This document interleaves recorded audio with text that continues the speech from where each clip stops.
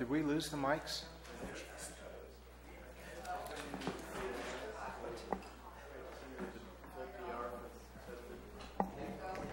Oh, okay.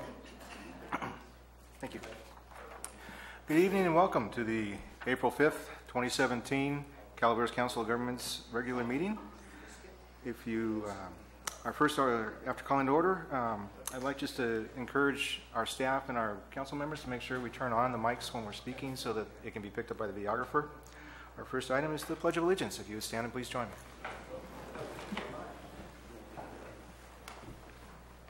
I pledge allegiance to the flag of the United States of America and to the republic for which it stands, one nation, under God, indivisible, with liberty and justice for all.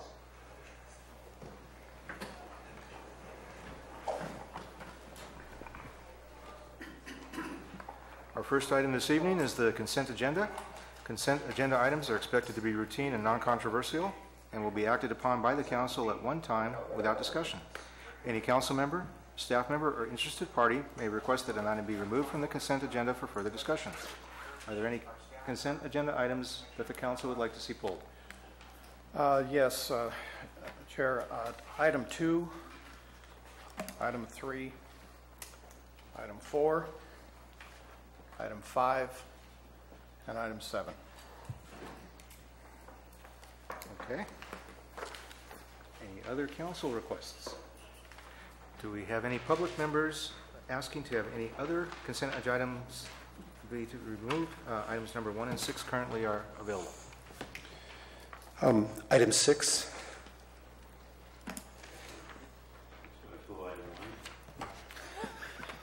Are you serious or just having fun right now? You're bound to say that. All right. Well, if you do, then you don't have to move the rest of it. Item 1 is the available consent item left. Do we have a motion to approve? So moved. Second. Moved by Councilmember Munities, seconded by Councilmember Mills. All in favor? Aye. Approved 7-0. Okay, consent item number 2.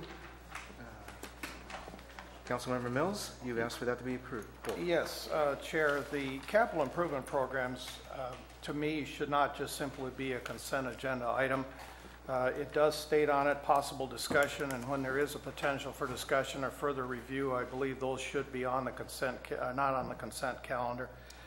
In this case, I would like to in the future see a presentation and a discussion before the full board so the members can fully understand the work in progress, the proposed timelines for those projects, and the length of times the projects have been on a list, along with the location of earmarked funds, reserve accounts that would pay for the projects.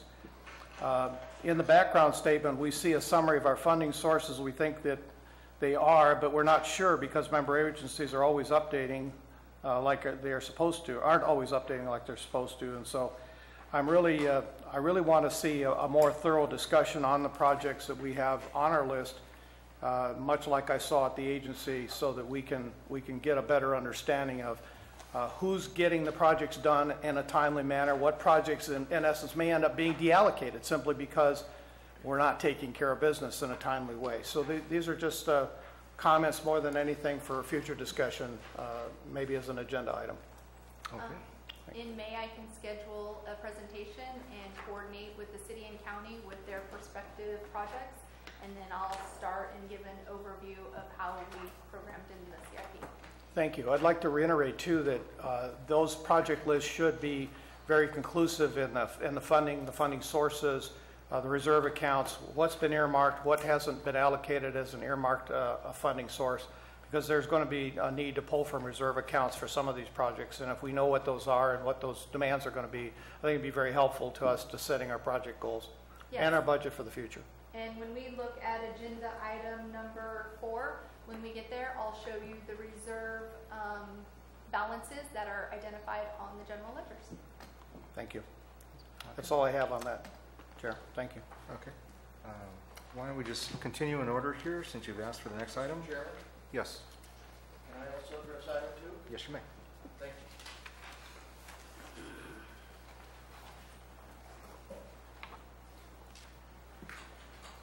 Thank you, Mr. Chairman.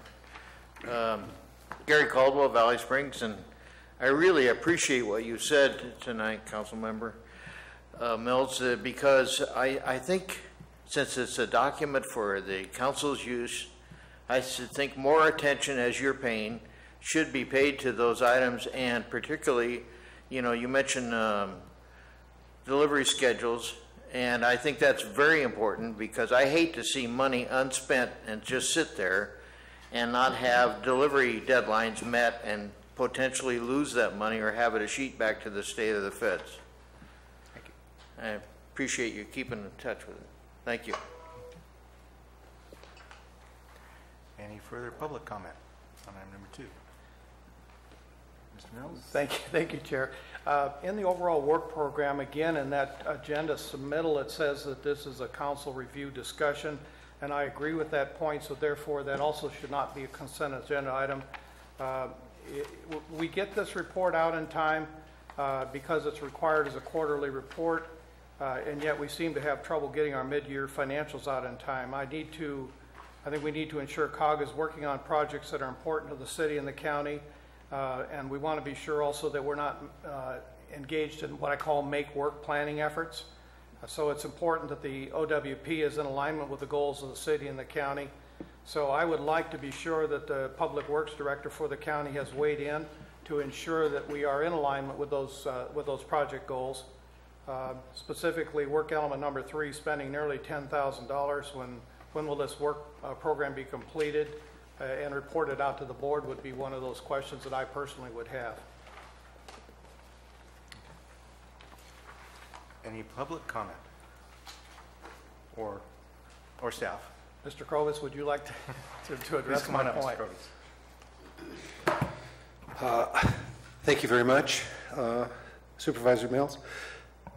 Concerning the overall work program, I am not as fluent with every single item on it, especially some of the ones that are long-range planning efforts that are organized and developed by the COG.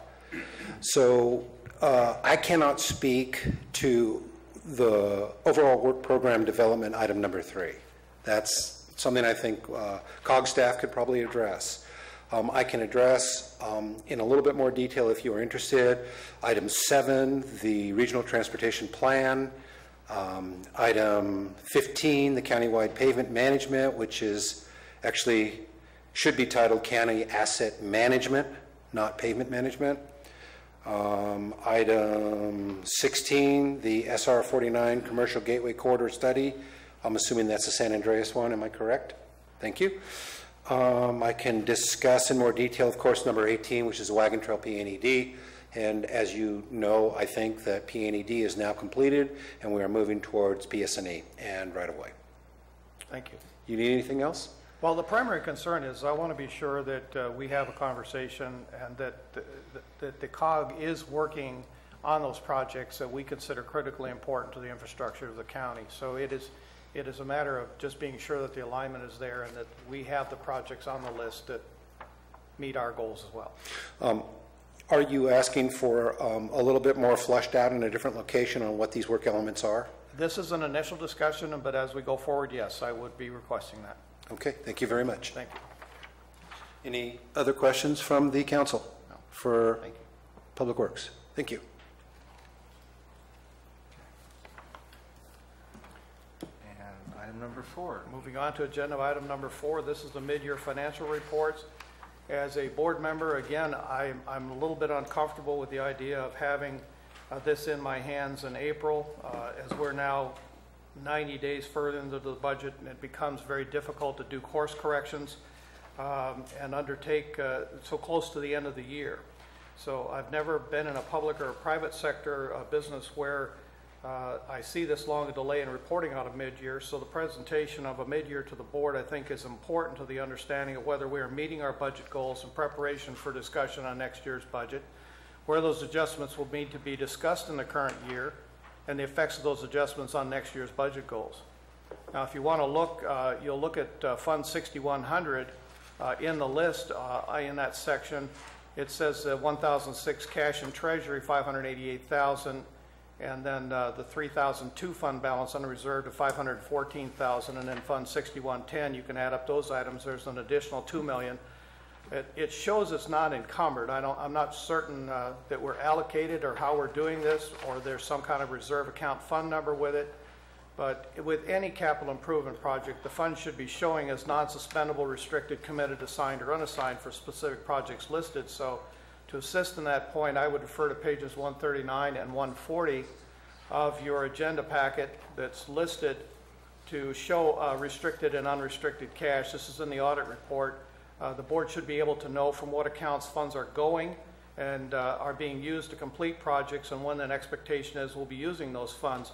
I only see a restricted of $747,000 last year on page 156, and that left the rest of it exposed. As you recall, in previous history, the state has been very good when they get into a crunch of taking unreserved funds and making it to their own personal benefit. So we want to be sure that our funds are actually accounted for, allocated, and earmarked to the specific projects or goals that we have in mind, so that there is no potential that we could lose those funds in the reserves.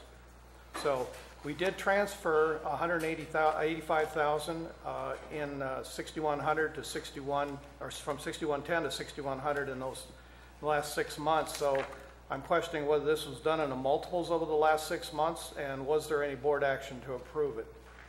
Yes, there was.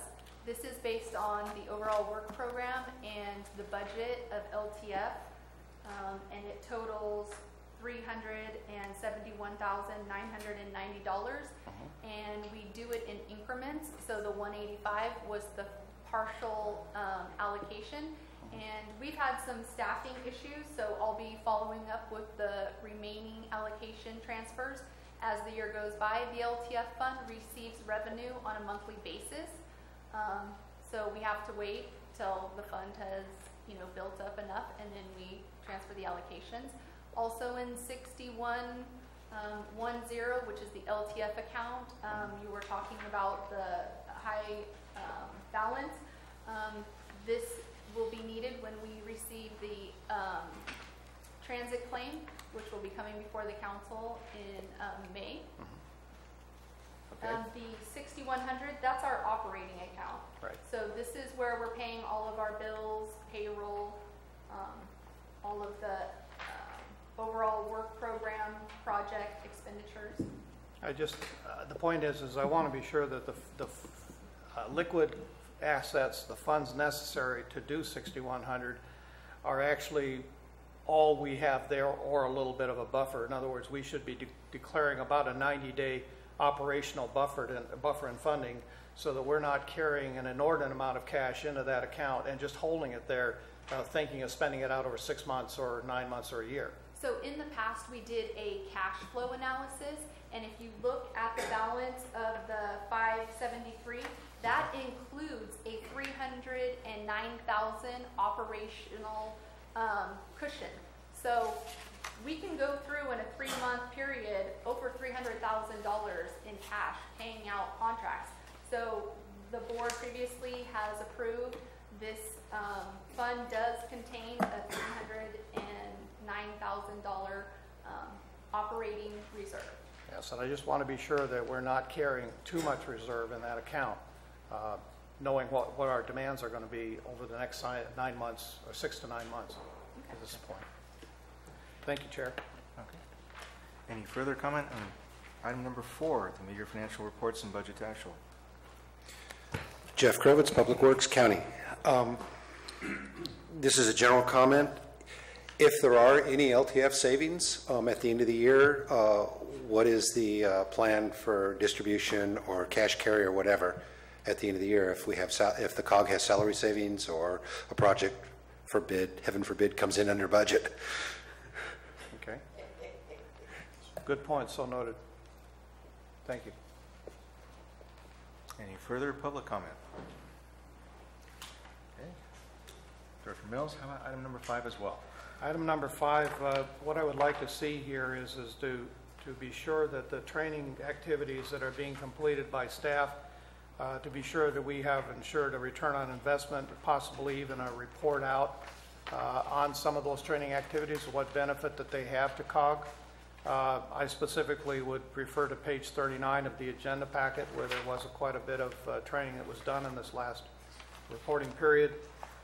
It's not that its training is negative. I'm very much in favor of having training, but I want to be sure that we do understand the cost and be sure there's a cost-benefit analysis with that.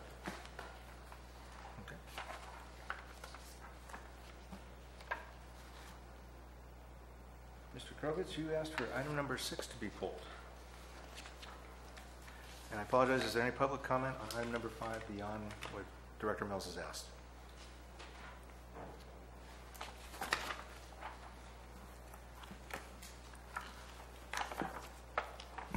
Good evening, Kathy Topol. Who am I? Kathy Topol, Common Ground Senior Services. I also had a question on that reimbursement form. It appears that the executive committee gets paid lunch to go out to lunch. And I kind of had a question about that. You know, is that in the budget that when you come together as the executive committee, the COG pays for your lunch? So that was a question I had on that. Thank you.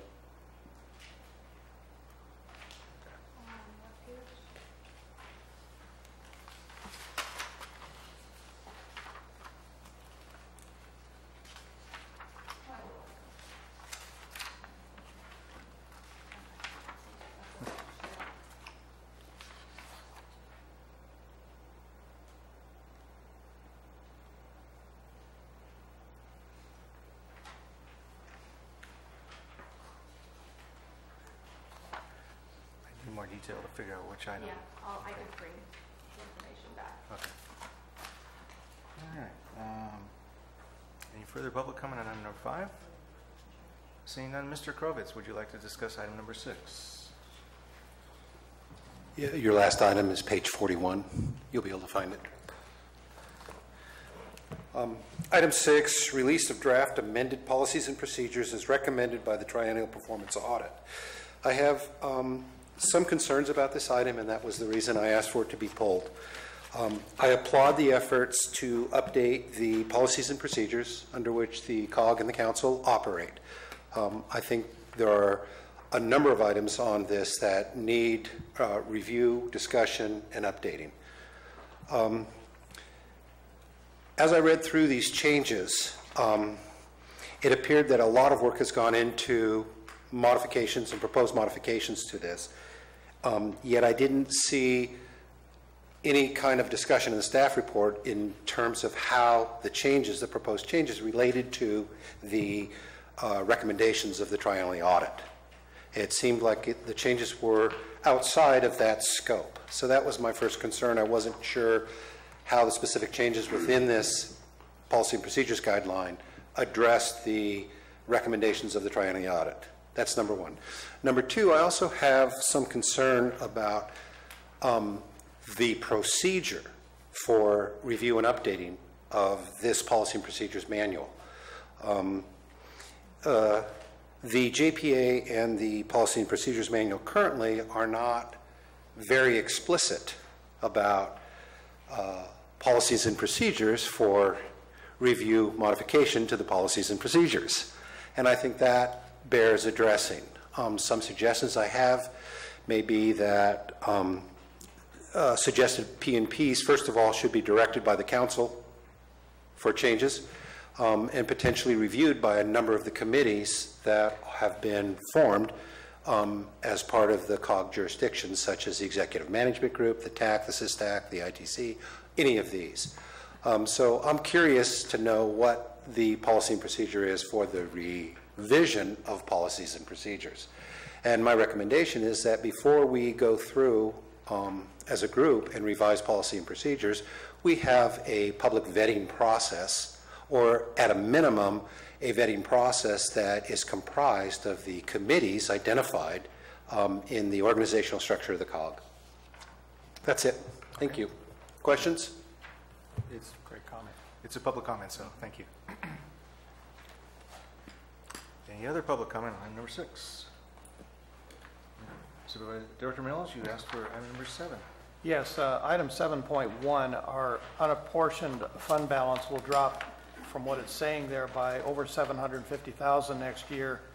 I think this is going to require some serious discussion on how it's going to impact our 17-18 budget and the goals that maybe we even end up deferring some. Is it possible that we aren't doing actuals here, so we're doing guesstimated reports? Because I don't see a lot of actuals here, because we just don't have a full accurate report. So I'm really concerned when I see something other than actuals in a list. So only the first column is actuals, everything else is something else, and to me it's a guesstimation until I can see that there's a validation those numbers are correct. So I'm concerned about the 750,000.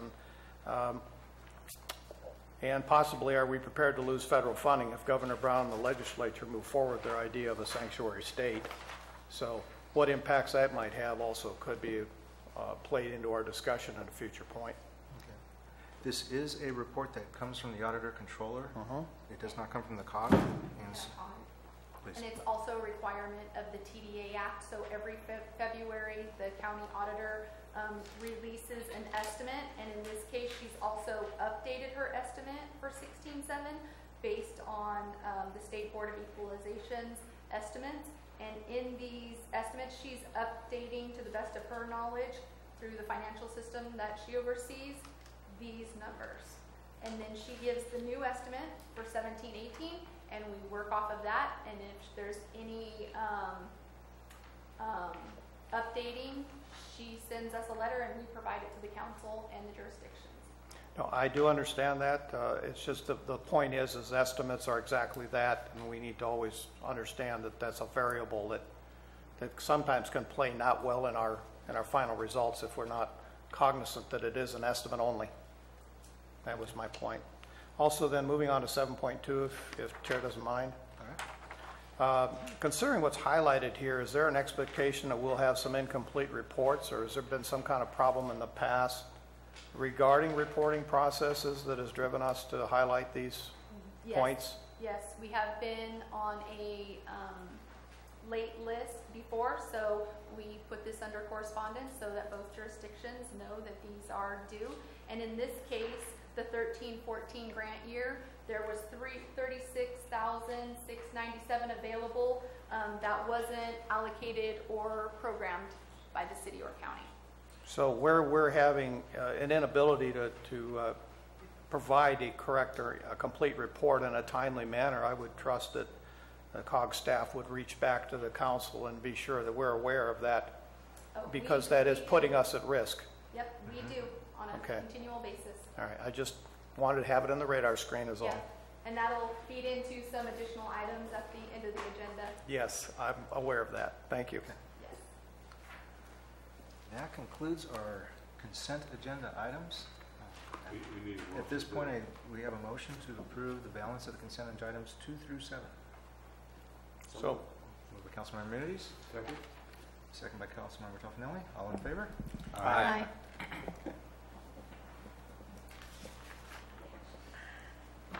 Public comment. Public comment should be 5 minutes per person. Comments shall be limited to items that are within the subject matter jurisdiction of the council and not on the posted agenda. Do we have any public comment this evening? Mr. Caldwell. Thank you, Mr. Chairman. Gary Caldwell, Valley Springs. First of all, I'd like to express my appreciation to the interim executive director for taking the time to help me with this agenda packet, because Let's correct that. We haven't appointed one yet. 350, I beg your pardon? We have not appointed an interim executive director yet. Oh, I'm sorry. You've been assisted by our administrative services officer. Ms. Raggio, then, helping me go through that, not necessarily page by page, but I had a few questions and comments, and she took some time to answer those questions and to absolve any concerns I had with respect to my comments, and I appreciate it. Okay, thank you. Thank you. Any other public comment? Seeing none, I'd like to have item number 9, a presentation by Richardson and Company with request for acceptance by the council of the fiscal year 2015-16 annual TDA financial audits. I'd like to take the chance to introduce Brian Nash. Annually, TDA claimants are required to conduct financial audits. Richardson and Company is our independent auditor, and he's here to give you a presentation on 15-16 financial audits for the Calaveras Council of Governments, the county, So good evening. You should have several financial statements that we issue, the Council of Governments itself, the County Transit Fund, and then there's a City of Angels Transportation Development Act Fund. There's also a management letter for the Council of Governments, and there's a letter of required disclosures to a governing body. I'll cover what's in those letters in my presentation. One thing to keep in mind is that management's responsible for this financial statements. Our responsibility is to provide our opinion based on our audit. The opinions in all the financial statements are clean, so you know, there's nothing unusual, no modified opinions. I'd like to point out kind of the biggest issue of the audit right up front here, which you'll see in our management letter and in our compliance reports, which is the accounting for both the Transit Fund and the Council of Governments needed improvement. This has been really an ongoing issue. To give you a little bit of background for the new board members, the City of Angels did the accounting for the COG the first year we did our audit. This is our 5th year. It got transferred to the county. I believe there's a $20,000 contract for the county auditor controller's office to do the accounting. So this is the 4th year that the county auditor controller's office has been doing the accounting. We would have expected the accounting to be cleaned up by now, but it's still just that they haven't quite got there.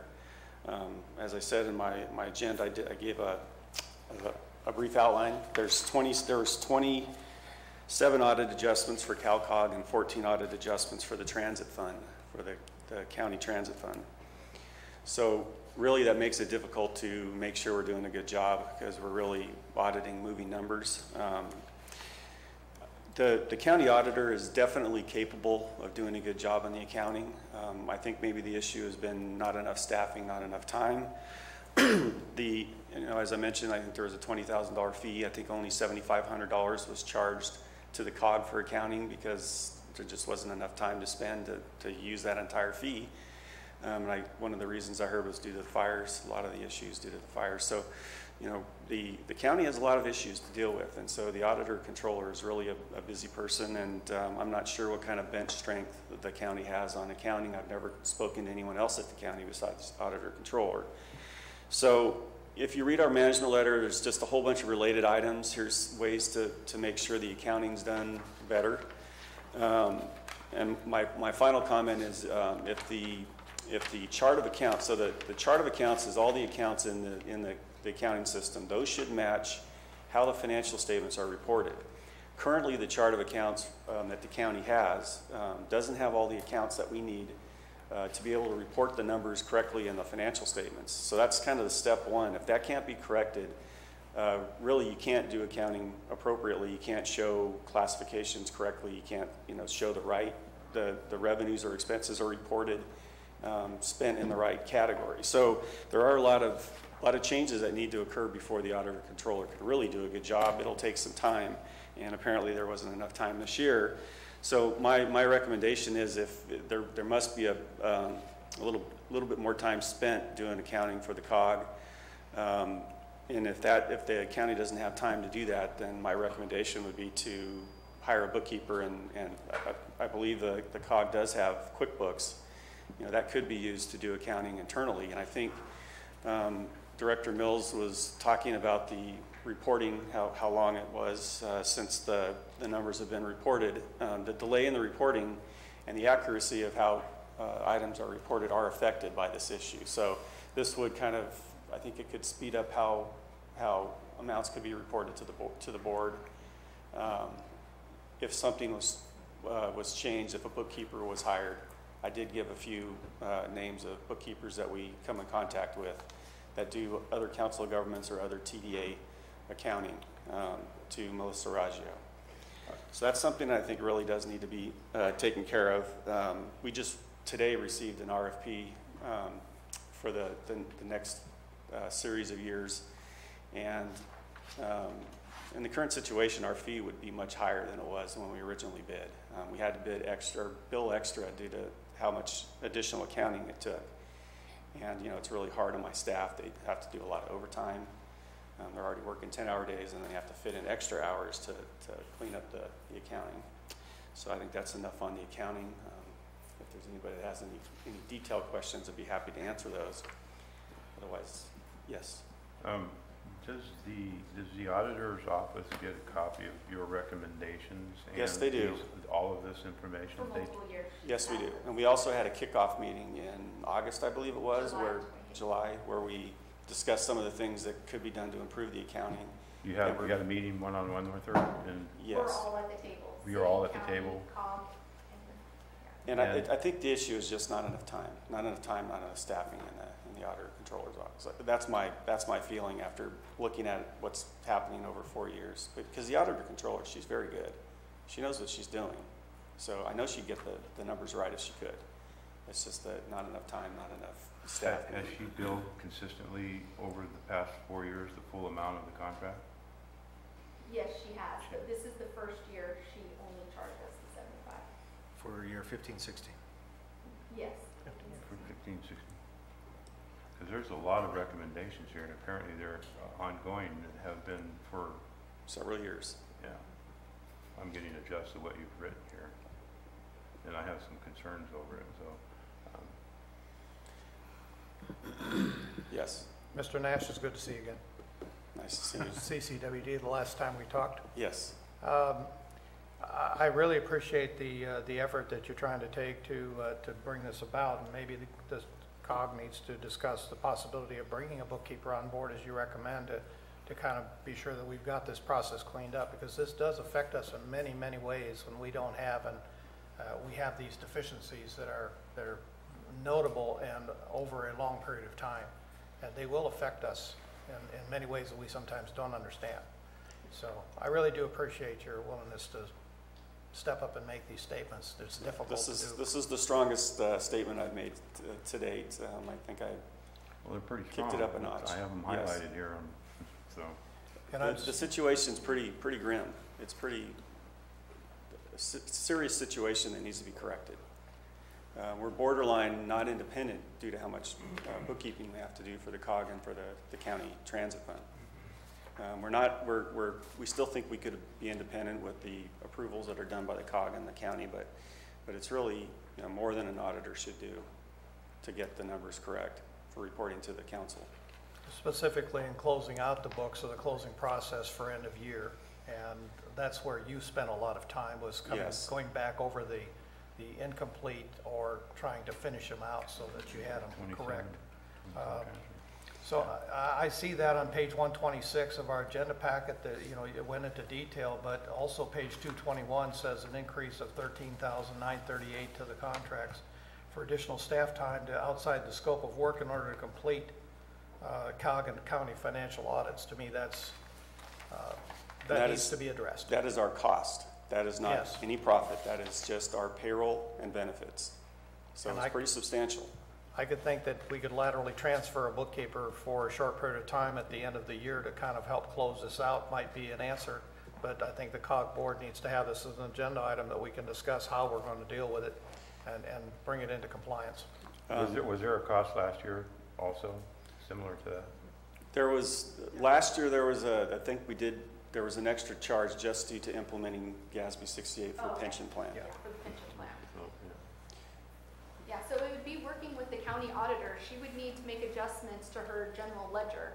So it would be her setting up the additional funds needed to segregate those adjustments. So I to mean, it give you might an be- example, there's certain revenues that are reported, there's local transportation fund, state transit assistance fund, PTMISCA. There's different types of revenue sources that need to be tracked and be able to be compared to the expenses. And there's not all of those revenue sources are set up in the general ledger with separate accounts. And I think it might be partially due to not wanting to change the chart of accounts of the county, because it then sets up accounts that can be used in other funds of the So county. when you have 25 to 30 departments to go in and, make specific changes. Council, our legal counsel raised his hand. I'd like to have Jim. Thank you. the I was going to opportunity. point out that the joint powers agreement that created the COG seems to suggest that these services should be provided by one of the member agencies. So we have to look at it. It's being required in the Oh. JPA. But I motion the city provide the service. This is a presentation, This is but a I think it's already been requested that we look at this as an agenda. Yeah, I item think in the that if, future. if anything, if we need to, we could possibly poll the board to discuss this at a future agenda item in a future meeting, that we can fully understand the ramifications and start to wrap our head around how we're going to bring this into line. Because to me, this is the worst audit that I've ever seen in my career. And I've been in big corporate as well as agencies, so I'm not trying to make this worse than it is, but it is serious, and I think we need to treat it as what it is. Do we have a sense of how 16-17 is looking so far? So from the county auditor, Right. we're processing our work the same. She hasn't made any adjustments to the GL. Okay, so we are looking at similar type issues for 16-17. Yeah, if there's no control from the city, county, or COG staff, we need to work through the county auditor for her to set up the general ledger. So what Brian is suggesting is a bookkeeper would come in, print out all of our GL for that year, write up the recommended adjustments and submit them to the county auditor, and then she would make those adjustments and enter them into the general ledger. So we would be reconciling a more detailed general ledger on the council's behalf directly and utilizing the county as the master holder of the funds, and they would actually have an aggregated accounting structure as they have now, that we would reconcile our more detailed GL to satisfy the accounting for our Yeah, application. and in the Correct. discussions in the future, we need to remember the LTF funds and STA funds have to be held within the county treasury. It's part of the TDA Act, Okay. so you would not be able to move that out of the county, Right. so. And I concur with our counsel that that needs to be possibly in the discussion as to how we might amend the JPA to move forward, so. Okay. Yeah, I'm agreeing. Mr. Nash, are you Ready then to moving on continue? to additional parts of your presentation? Yes, this evening? so Sorry. I'm going to touch on a few of the highlights of the financial statements and other issues for each entity. So for the Council of Governments, these numbers are 9 months old now, so I'm not going to belabor them. But something that I always focus on is, what happened to the spendable money. So the unrestricted net position or unrestricted fund balance. So that if you look at the Council of Governments, if you're new, if you're used to looking at full accrual financial statements like a water district, it's a little different. There's modified accrual numbers. That's the general fund. That's the fund that the budget applies to. The only thing that's in those funds are short-term assets and liabilities. There's an adjustment to record items on the full accrual basis, and then there's government-wide financial statements that shows those numbers. So the pension liability, for example, gets dropped into the government-wide financial statements. So for the governmental fund, the general fund that the budget applies to, the unrestricted fund balance increased $131,000 to $497,000. Full accrual unrestricted net position increased $147,000, so pretty similar. So project expenses slowed. That was the main reason for the increase. The remaining restricted funds on the balance sheet of the Council of Governments were PTMI, SCA, and CalEMA money. So state monies that were restricted for future bus purchases and bus stop repairs. The local transportation fund, this is a fund that's in the back of the financial statements as a private purpose trust fund. The net position increased $246,000 to $982,000 at June 30, 16. That was largely due to no street money being allocated to the county. The CalCog took $154,000 more that year, and the county transit took $105,000 more that year than the previous year. One thing to keep in mind is the funding priority is Council of Government for planning and administration, then transit, then streets and roads. So it has to be that, it's statutorily that order. You'll find that in the Transportation Development Act. That's the law that created that revenue source. The STAF fund, you'll notice that it had a deficit fund balance of $44,000. So there's more expenses than revenues. And so that has to be made up in 16-17. And so I've had some conversations with staff, and also the county, the person at the county that's responsible for accounting of that fund.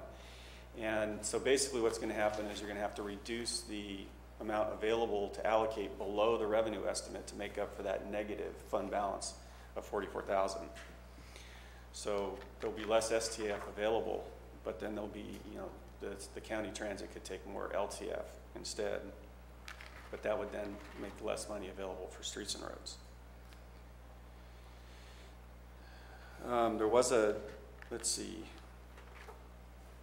a revised claim, I guess, that already was approved for $119,000 for the county. The county transit fund did have a deficit as well.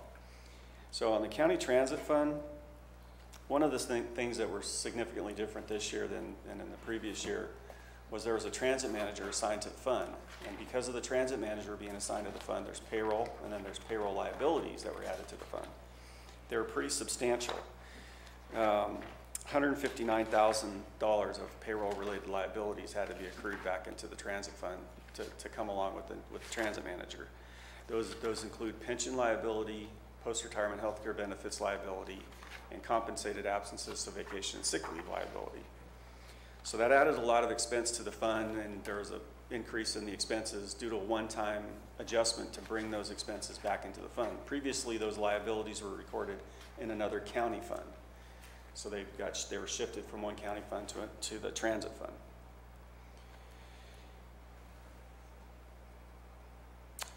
Also, because of the overhead allocation of the county relies on payroll, more overhead was allocated. The overhead allocation, the normal overhead allocation, more of that was allocated to the fund because there's more salaries in the fund.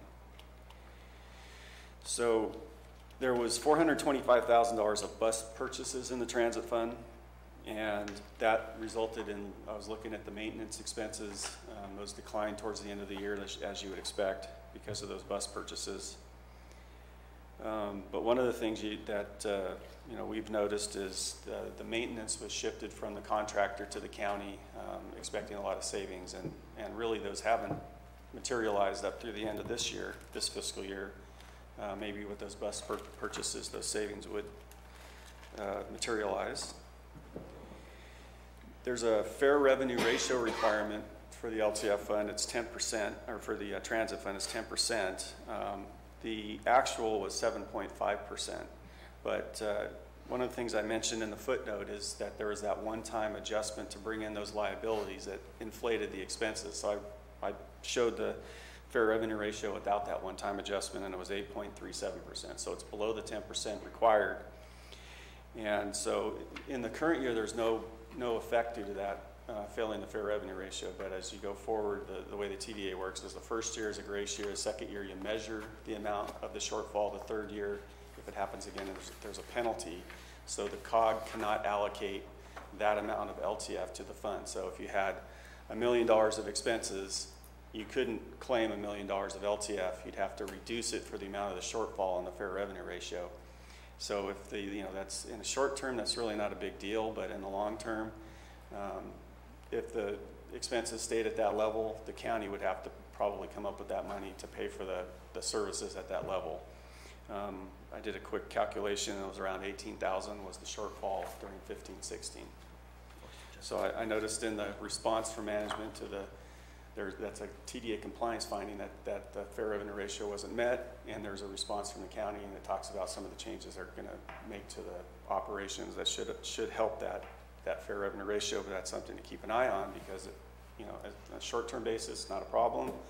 Long-term basis, if it continues happening, then somebody's going to have to fund some of those expenses, and the someone is going to be the county. So one of the things that I wanted to mention is the numbers did change quite a bit in the financial statements. So the operating expenses, those affect a lot of the statistics that are reported. That's something that should be considered. Maybe those performance reports need to be adjusted and resubmitted. And so we already talked about the internal control finding and the compliance report. So does anybody have any questions on the COG or the transit fund? Like me to go into more detail? Council? I think we're going to get into transit later on in the meeting, so we'll probably discuss it more fully there. His question is related to the 15-16 performance. Yes, and the audit here. Okay. Nash? So there was an audit of the money that got allocated to the city of Angels, and there was no problems in our audit on that one. We checked the expenses, they looked okay. Okay, just a couple more things. Required disclosures to a governing body. One is significant estimates. The fair value of the cash and investments in the county pools an estimate. The cost reimbursement grant receivables are based on the estimated expenses, the amount of expenses that are qualifying. That is subject to change if a grantor disallowed some expenses. The compensated absences liability, the pension liability is based on a valuation by an actuary, and the asset lives depreciation are estimated. So the scope of our audit was consistent with our engagement letter, other than the additional bookkeeping that we had to do. There's no other difficulties encountered other than that. No disagreements with management, no issues discussed prior to our attention, no accounting result that was required by management to hire us, and no consultations with other auditors that we're aware of. So with that, my formal presentation is done. I'd be happy to stay here and answer more questions. I do have one question. It's regarding the Gatsby. Are we due fairly soon for an audit on our Gatsby's, like Gatsby 68? So the Gatsby 68, the way that works, the CalPERS computes the numbers. And so those are available every year. You have to pay for them, but they're available to derive using your percentage of the overall cost sharing pool, and they're available for your financial statements. So that's not something that we'll have to you hire a separate actuary for. So CalPERS prepares what's needed. Although it does need some computation, they don't take it all the way to the degree that's needed for your financial statements, but there's not like a formal valuation like you would for a post-retirement healthcare benefit where you need to hire an actuary. That's not necessary. Yeah, my question revolves again around an agency that had to do that, so just wanted to be sure that we weren't in that mode. Anything else? Thank you. Any public questions? Mr. Caldwell.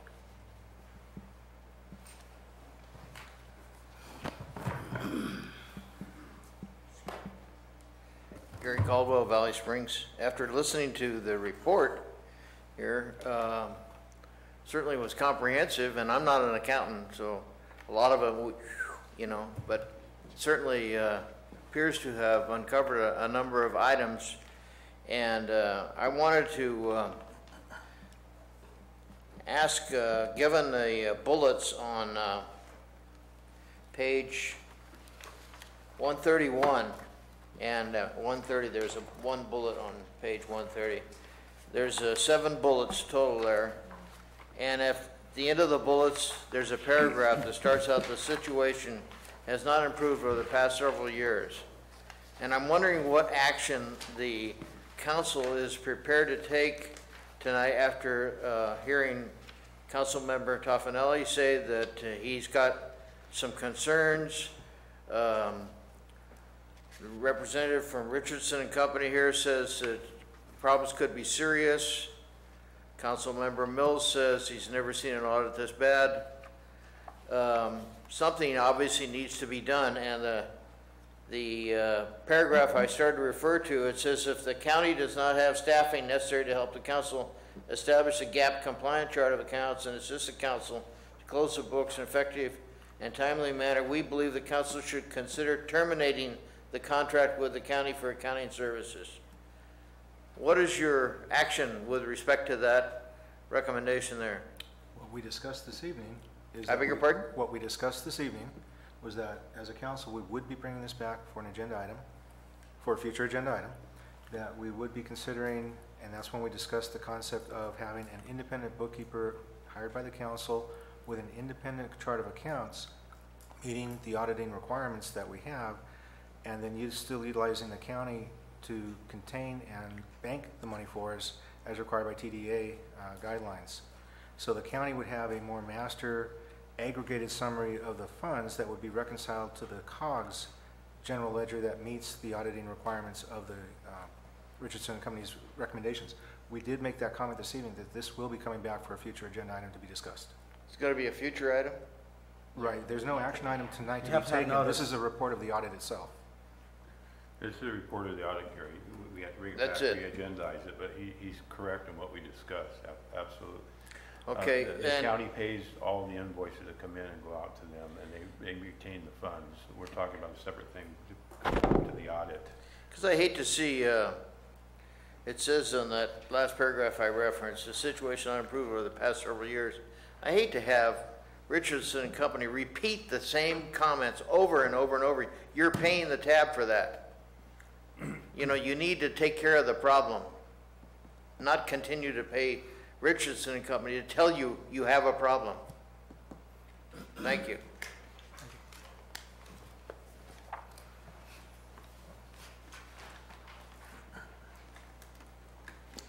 So, anything else? Is there any other public comment? Mr. Nash, thank you very much for coming up and your presentation. Thank you, Mr. Nash.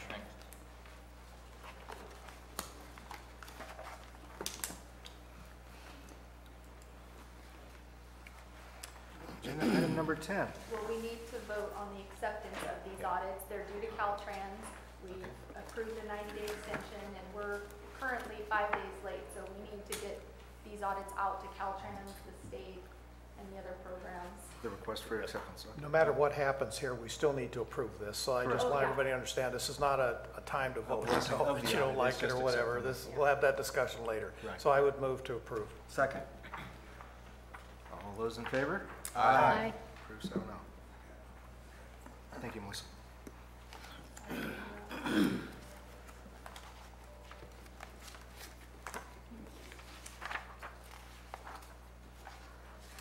Agenda item number 10, authorizing the appointment of Melissa Raggio as the interim director at the currently approved salary range. The Executive Management Committee did get together, and after discussion, we recommend the appointment of Melissa Raggio to serve as the interim director for the Calaveras Council of Governments effective immediately. As Melissa Eads resigned from the council on March 1st with the last day of March 31st, we are fortunate, I think, and blessed actually to have a staff member who has been with the Council of Governments now for over 5 years, deeply involved with the financial transactions, and this is a very heavy financial agency with respect to managing and understanding both the ABC terms that we have to deal with, the alphabet soup as it were, but also somebody who understands how these funds interrelate and how to work with staff, both here at the COG level itself as well as the county and city. Ms. Raggio has been, again, our administrative services officer now for a number of years, has done a very credible job in that, and I think we would be very fortunate to have her step in at during this time as our interim. Discussion by council. I would concur. I think that it is very critical that we have succession planning and not be put into position as the county recently did with their CAO. That is very important that we retain that institutional knowledge amongst the staff, and that has a value. That definitely has a value, and it will be giving us stability and continuity as we go forward. So I look forward to you taking that position in the interim until we can make our decision. Thank you. I don't know, did you fill out a resume? I didn't Background see it check. here, so I'm not sure. No, I'm happy to serve the council in this temporary appointment. I am not interested in the full-time position. Mr. Chair, I would move this item. Second. Okay. Item has been moved and seconded. Is there further council comment? Public comment.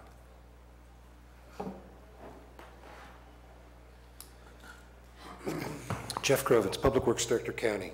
I think you couldn't find a more qualified person to act as interim executive director. My concern is I see what is happening to my staff, where I have promoted my business administrator to deputy director. I now find her doing 3 jobs while we are waiting to backfill. And so my concern really is that if Ms. Raggio is operating as both executive director and an administrator, is there time for all that?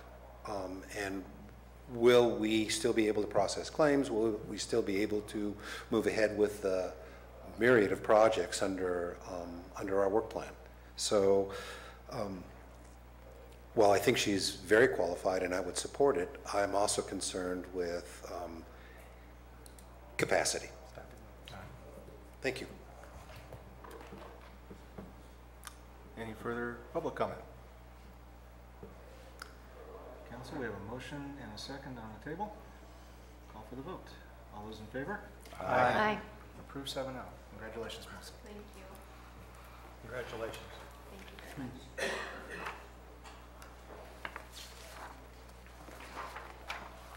I don't know if we just turned you into a slave or not, but Yeah. Agenda item number 11, appointment of a recruitment committee comprised of the chair, county, and city members to oversee the recruitment of the executive director. Staff is asking for the appointment of a recruitment committee. Past recruitments conducted by the COG have utilized the assistance of a recruitment committee comprised of members of the council representing the public, city, and county seats. The purpose is to provide direction and support to the COG staff, to review and direct staff on the development and implementation of the schedule, review the current job description, salary schedule, and recruitment flyer, review prospective candidates, conduct interviews, update the council with top candidates for full council interviews, and negotiate as directed by the full council. We have watched, we're not a large budget organization. I think our staff does a very good job of trying to work within the means that they're provided. We do not have the resources to go out and hire a headhunting firm. On the other hand, we do have a number of resources as a COG to reach out and look for future COG directors. And so I think the staff's recommendation of the historical process of utilizing a city member, a council member from the city, from the county, and the chair should work very well. Council discussion. Well, I was involved in last time when we recruited Melissa, and we did the similar type thing. We didn't have the funding either to go out and hire a firm to do that. So we solicited there's many avenues that you can do this in, and for very little costs, and get it out there, what we're looking for. We were very fortunate when Melissa came.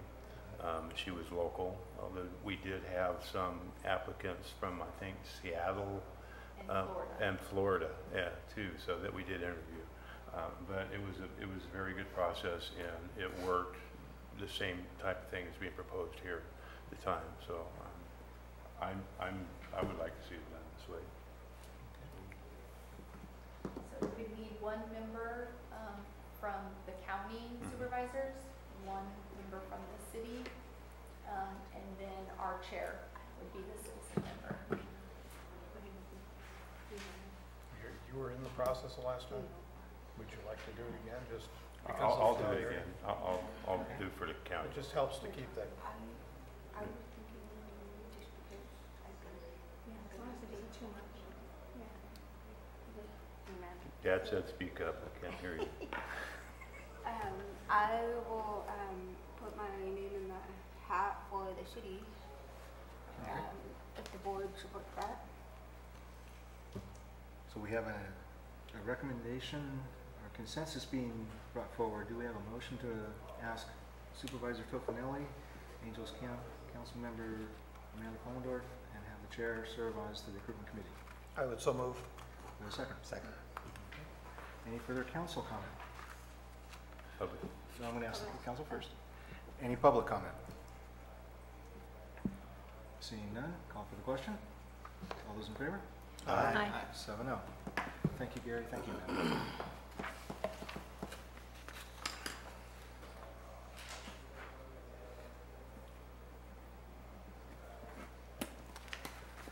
Item number 12, a motion to be made to approve the increase of the credit card limit for the interim executive director to $2,000. This, I understand, to have the ability for the executive director to manage the business of the COG on a monthly basis without exceeding the limits of the card. Yes. Then I that's don't basically it. anticipate any, when you're going to trainings, you need your Cal card. Right. I don't anticipate using it, but per the policies and procedures, the executive director's Cal card limit is $2,000. This is a minute order asking the council to authorize the increase. I currently have a card. The limit is $1,000. That's the item before you. Any council comment? Yes, absolutely. I don't think that Ms. Radger should be hampered or hindered in any way and have the full benefits of the position while you're holding that position. So yes, absolutely.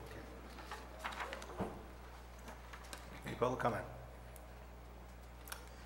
So moved. So moved. Second. Second. All those in favor? Aye. Approved.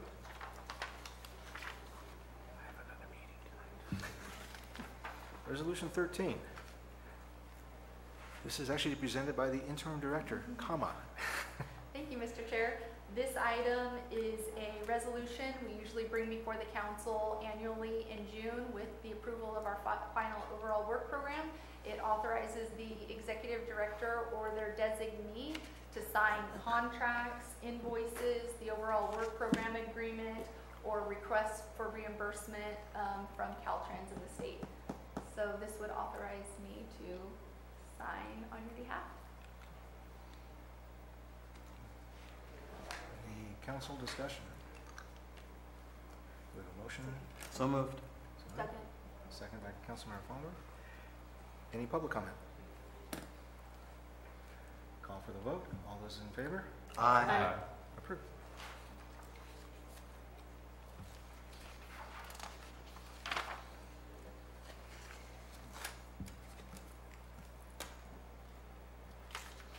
Agenda item number 14, authorization to the interim director to execute a letter of support for the State Route 4 Wagon Trail Federal Lands Grant Program. Interim director. Thank you, Mr. Chair. This item would authorize the execution of a letter of support for the State Route 4 Wagon Trail Federal Lands Grant Program. I think this is the third time COG has applied for this grant. This would leverage $16.7 million for this project. The Board of Supervisors also approved a letter of support at their March 28th meeting. I'd be happy to answer any questions. Also, the project lead for the future phases would be Mr. Krovitz from the Public Works Department. So moved. Okay. Second? Second. Second by Councilmember Herman. Herman. Any further council discussion? Any public comment? Mr. Krovitz. Jeff Krovitz, Public Works Director, County. Wagon Trail, I think, is the single largest project currently on our docket to the benefit of both city and county. And I do support the letter campaign that we're currently involved in. I brought a letter to the board on the 28th, which they approved, and I've been working with Supervisors Oliveira and Mills on supporting letters from other agencies. And I know that the COG is working specifically on getting grants from public lands agencies such as the Forest Service. This grant is a grant in support of construction. So there's $16.7 million in funds that is being applied for in this grant for construction. That would be added to a program that Caltrans has put together that some of you may have heard of or not heard of, but it's a combination of their SHOP program with capital that allows a combined project. So if Caltrans had planned on spending SHOP money on overlays or operational type improvements, they could redirect that and add it to the program, and that grant or that fund is at about $10 million. If we're successful with this, that puts us into the $26 million category for construction. Added to that would be local funds that are available for construction. Some of the local funds are identified in the staff report. They include RIM, which is roadway impact mitigation fee for future future impacts of development. And that is dealing with some of the developments that have been approved and are ongoing in the Copper area. So I would support this item. I have some suggested edits to the letter that I'll pass on to your interim executive director. And other than that, the county would support this effort. Any questions? You speak of RIM fees. Is this project on the list? Yes, it is. Is And Where's it at on the list, you know? it was one of the top 5 projects on the RIM fee list, and it is, within the Nexus study, it was assigned a percentage, meaning that the Nexus study identified potential future impacts of the total development at build-out for the subdivisions down in, or the current tentative and final maps down in the Copper area, and it assigned a certain percentage. And the percentage was assigned to the total cost of what was estimated, I don't know, when the RIM study was done, 10, 15 years ago? It's been a Somewhere while in. ago. That's why I asked if this project. Yeah, so it was definitely on there. What we identified was 1.5 million out of the current RIM fee program. And again, the RIM fee program has always been identified as a funding of last resort. And the attempt is that we are identifying local monies as leverage, as it were, for this Federal Lands Access Program grant. We think that it will be more successful with more local funds and non-federal funds. So Ms. Raggio and I met with a committee member of the Flat Grant Program last year to discuss where our application was in the last cycle and where it needs to be in the current cycle, and we are addressing those suggestions with some of these fund identifications for local match.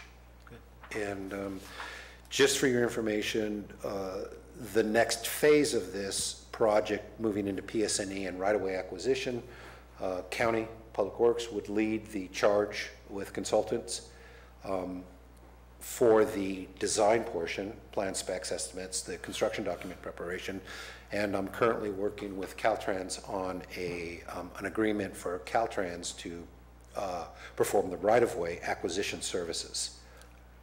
I've discussed that with Mr. Jones and Ms. Raggio, not Raggio, but Eads, feeling that acquisition of right-of-way for a state highway on a new alignment is better done by Caltrans because it will be their right-of-way at the end of the day.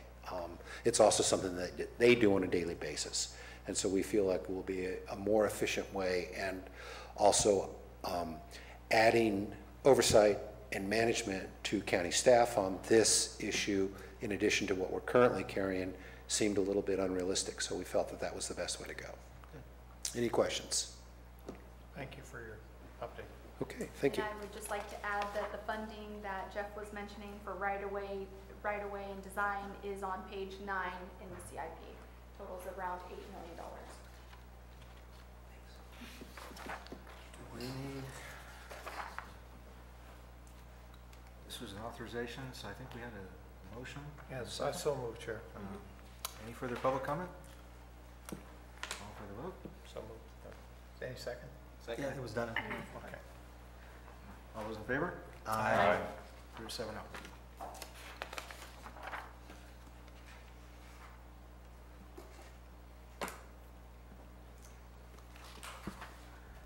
Item number 15, approving the fiscal year 2016-17 operation budget amendment number 2. Ms. Raggio. Thank you, Mr. Chair. This item, amendment number 2, includes a previous amendment approved by the board or the council in February. That was for staff training and working out a class that was approved in the amount of $11,000. The addition to that is a accrual payout totaling $15,000 for a total increase to the operations budget in the amount of, what did I total, 756. Does council have any questions? This Yes. approval is specifically for the 15,000. Yes, Yes. you've already approved the 11,000. Council comments? The question would be, where are we going to offset the revenue? Where's the revenue coming from for this? Local transportation funds, LTF, Okay, thank you. and that will be identified in the next item, in the OWP amendment. Any further council comment? Any public comment? We have a motion to approve the fiscal year 16-17 overall work program amendment So number moved. 2. Councilmember Nudis, Second. second by Councilmember Catalano. Call for the vote. All those in favor? Aye. Approved 7-0.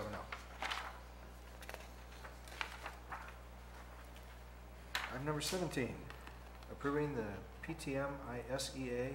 Excuse me, Mr. Chair, item number 16, the overall work program. Amendment number 2. Sorry. Thank you. Item number 16, approving, as was said, the overall work program amendment number 2. Now that we've done the minute order for the operation budget, this is for the overall work program. Yes. Okay. So like I was saying in the previous item, staff is requesting the council approve overall work program amendment number 2, which will include the budget amendments into the overall work program. 3 things have changed. The budget amendment, we're also asking to increase contracts on work element number 1 to include the $13,938 discussed previously for work performed outside of the scope and authorized by the executive director. The other item is work element number 10 under grants. The mobility manager grant funding identified in that column has been removed. If the council has any questions, I'd be happy to answer them. Council, questions? I hear a move. Okay. Do we have a second? Second. Second by Councilmember Mills. Council comments? Public comment? Seeing none? Call for the vote. All those in favor? Aye. Approved. Agenda item 17, approving the revised public transportation modernization improvement and service enhancement program account, program expenditure plan, and allocation instructions totaling $312,830.56. Ms. Reggio. Thank you, Mr. Chair. So staff is requesting the council approve a newly revised program expenditure plan submitted by the County Public Works Department and invoices submitted for reimbursement totaling $312,830,000. These were 4 invoices. They're attached behind the expenditure plan. And like I said, they total $312,000. This revenue is in receipt and in the fund and available for reimbursement on your approval.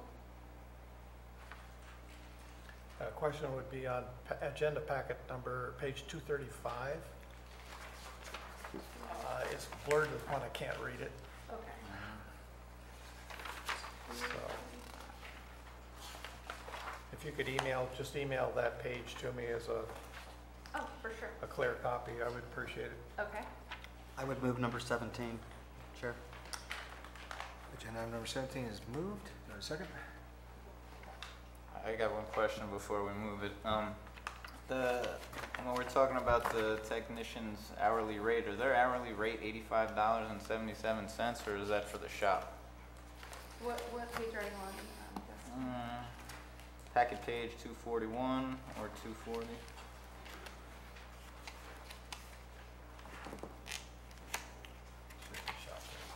Director Krovitz. Shop rate. Excellent, thank you.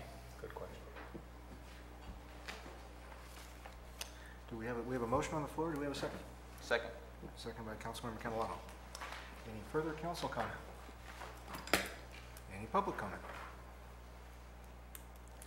Seeing none, call for the vote. All those in favor? Aye. Approved 7.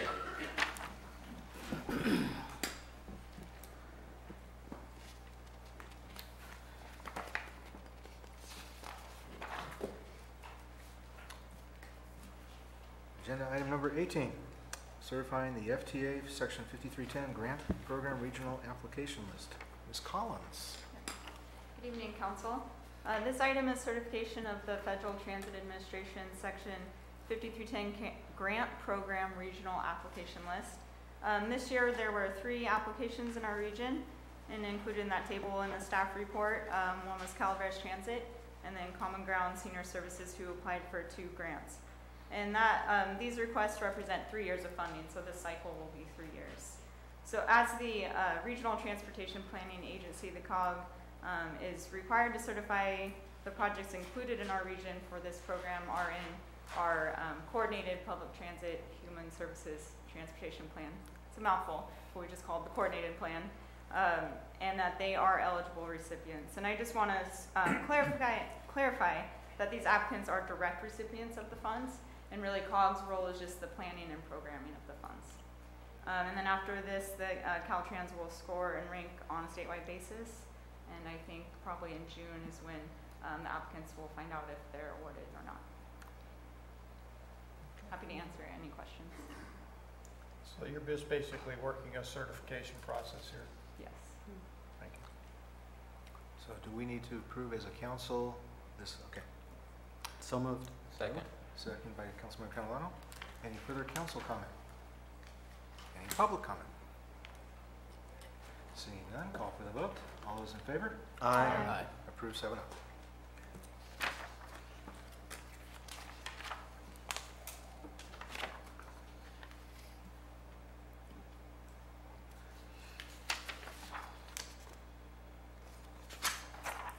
Agenda item number 19. We're doing better than I thought here.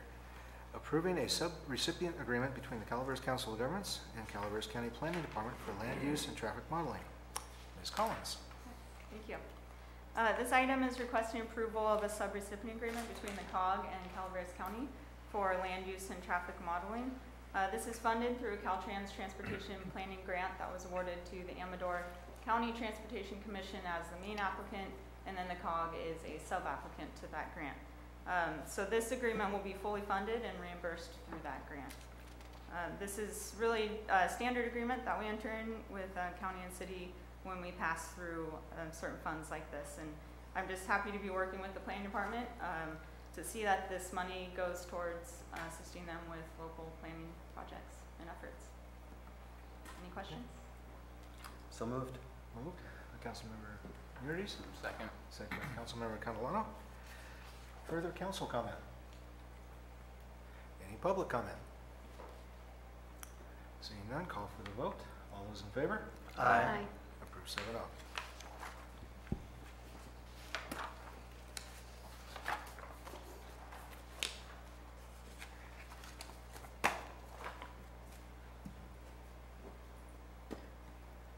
The Unmet Transit Needs Public Hearing, agenda item number 20. Ms. Collins. Thank you again. This is the Unmet Transit Needs Public Hearing, which is required each year by the Transportation Development Act to collect feedback on transportation services, which is Calaveras Transit, services provided through the local transportation funds. All comments recorded through the public hearings that we do, and then we have a survey form that goes out. It's on buses, and we hand them out to social service agencies. So anything we collect throughout the year in terms of unmet transit needs gets collected and reviewed by the Social Services Transportation Advisory Council. And they're really made up of representatives of social service agencies that represent individuals who are transit dependent.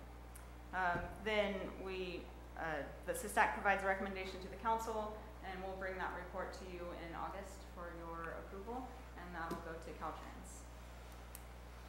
And then I'll answer any questions or open it to the council to open the public hearing. Okay. If there's any council comments? Seeing none, I'm going to open up the public hearing. Public hearing for the unmet transit needs is open. Is there any public comment? Mr. Caldwell. Thank you, Mr. Chairman. Gary Caldwell, Valley Springs. I was looking through this agenda packet, and I noticed that in some of the literature in there that you get to ride the transit system at half price if you're over 65 or disabled and I was thinking that when I was at Amador, our ridership was 2/3 what we called transportation disadvantaged, which included those two groups, and students. We gave them a 50% break.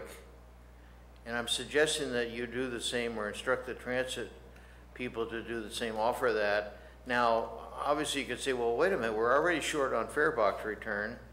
If we get less money in, we'll be worse off. Well, hopefully the ridership will increase to offset that. And for that reason, I would suggest like a 6-month trial period to see how it goes, but not in the summertime. Beginning September or something like that. Go 6 months and see what the ridership increase is, because there will be an increase, and to see if that offsets any reductions that students would have paid otherwise, and give the kids a break. And it would also hopefully help out the school districts in their transportation funding, perhaps. I don't know that, but perhaps. And I just think it's a good idea. When I say transportation disadvantage, usually kids under 16, first of all, they don't have a driver's license generally.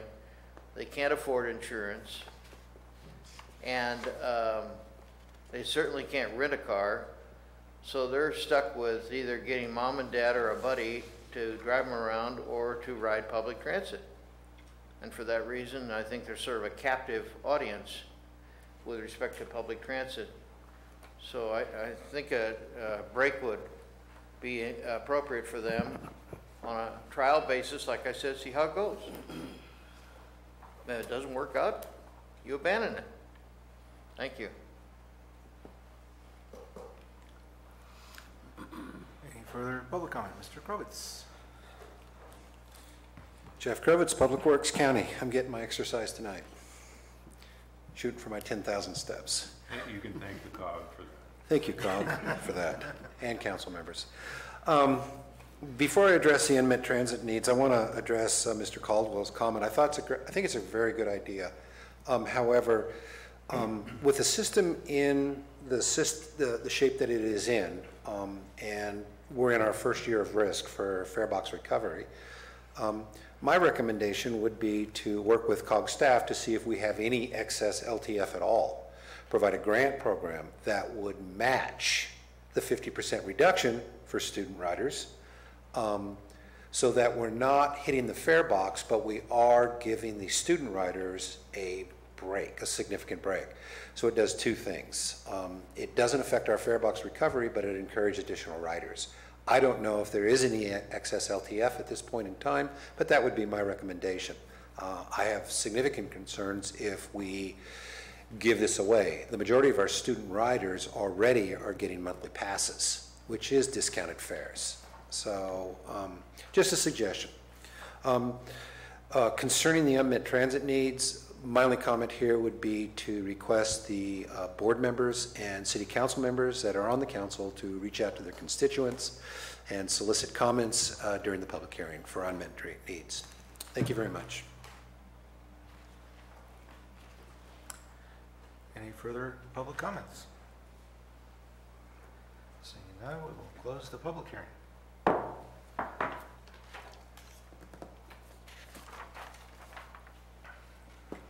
this time, having closed the public comment, that closes the agenda item. Am I correct?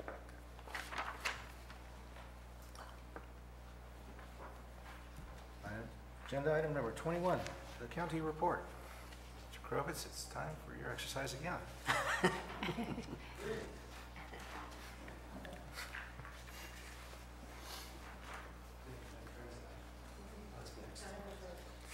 Okay, county report, Jeff Krovitz, Calaveras County Public Works. First, want to talk about disaster recovery, Butte Fire Recovery. The current program that's running in full steam is the hazard tree removal along county roads, county maintained roads. Approximately half of the burned trees are on the ground to date. We are dropping between 800 and 1,200 trees per week, and that is operations of 6 days per week. I forward the detailed reports to supervisors every Monday so that they know what the numbers are. We're approximately 10% into the debris hauling. The debris hauling goes down to the Wallace Yard for counting and then processing into chip. Then the chips are hauled to Ultra Power, the Chinese camp, just outside of Jamestown, where the biomass plant fires these burned tree debris into energy production. So that is the outcome for final treatment. I just executed an amendment to my agreement with Ultra Power where we tripled the value of the repayment for these trees. While you might think that's really good news, it's not necessarily good news for the disaster recovery program because that is a pass-through. As soon as I receive a check from Ultra Power, we have to forward those funds back to FEMA. Okay? But it is good news for our integrated waste management system because it means that our recovery for the green waste that is eligible for biomass, we're tripling those revenues, so we will now more than cover our transportation costs. In terms of the 2017 storm damage, 2 forms in that. It's all on county maintained roads. Some of them are eligible for federal aid. That program is administered by Federal Highway Administration through Caltrans. We have completed our DAFs, which are damage assessment forms for emergency opening for the damage we've taken on to Jesus Maria. We did field reviews yesterday on Jesus Maria. Estimates for damage repair on Jesus Maria exceed $500,000 from the storms. The damage, we've also taken damage due to these storms on Mountain Ranch Road that are that exceed. My rough estimate is about $200,000. So those DAFs we are now in the process of completing and submitting to Caltrans. The good news on that side of recovery is that FEMA has authorized permanent repairs under the same programmatic constraints as emergency opening, which allows us to do the work more expeditiously. Okay. Any questions on disaster recovery? So just for the record, what's our total storm damage number in the county? It's between 5.5 and 6 million right now, of which there is match required, and matches required are anywhere from 2.87% all the way up to 25%, depending on the program, the work, who's administering it, the grant, the subrecipient, all blah, blah, blah. Any other questions on that? And I want to say that I was lucky enough today to go on an airplane tour with the sheriff, and we flew over that area, and it looked like it was working very well. I mean, the trucks were going in and out, and they were stopping traffic and loading trucks and getting them on and getting them out. It looked like it was going very well from the air. the choreography on this is, I would say, complicated. And I think that our project manager, Tetra Tech, and our contractor, P&J, Phillips and Jordan, are doing very well. Tetra Tech benefits because they were a subconsultant to Sukit for the debris removal in the Butte Fire of ash. And Phillips and Jordan was a subcontractor to PG&E for felling and hauling of trees along the utility rights-of-way in order for PG&E and AT&T to replace their poles and their overhead. So that's good. And I fully expect that all the trees that are currently in the program to be on the ground by the beginning of May. There will probably be a 2 to 3 month delay in terms of the debris being hauled and then treated. And then we have an extra 3 to 4 months of expected duration for insurance recovery, where FEMA has required the county to reach out and seek insurance repayment from those property owners on private property debris removal that have insurance to cover debris removal following a disaster. Okay. Well, it certainly looked like they had the routine down now that they've been doing it for a while, and things were going, looked to be, from my vantage point of view, it looked to be well organized and being done well. So. Thank you. And for an approximate $16 million program, the number of complaints that the Public Works Department are receiving are surprisingly low. Okay, now, I'm not saying that we don't have issues, but we're dealing with them. I fully expect that there's going to be another 1,000 trees added to this program before we're done. Okay. Any other questions on disaster recovery? I did not speak to tree mortality. That's not yet in my purview. I want to talk a little bit about the CIPs that we currently have going, so you're aware of them. The Phase 4 bus shelters.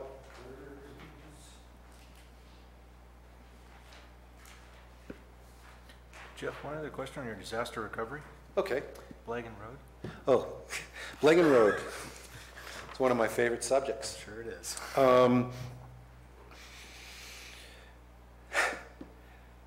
I have put together a request for authorization from Calaveras for funding for installation of a temporary bridge and approach roadways for the Blagan Road crossing.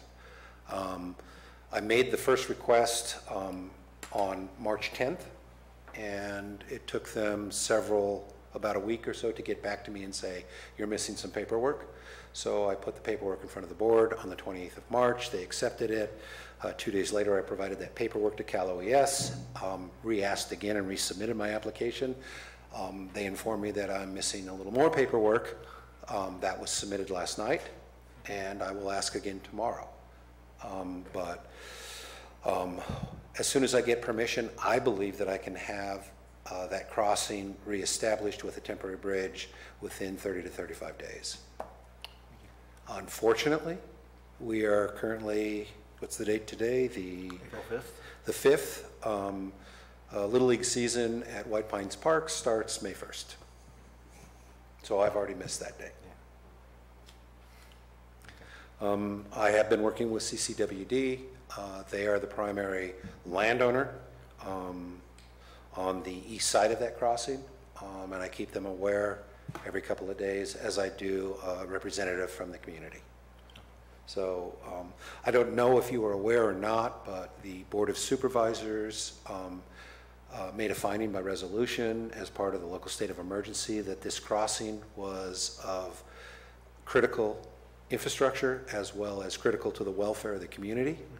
Therefore, helping to support my case that this should be funded under the recovery program. The local match, if approved, would be 6.25%. My estimated cost for the temporary bridge as a purchase, including the approach roadways, is in the neighborhood of $150,000. Okay, I expect that if it's approved, that temporary bridge would be in place for 30 to 36 months while we go through a fairly complicated process for engineering analysis to be able to determine the proper structure to replace the failed culvert with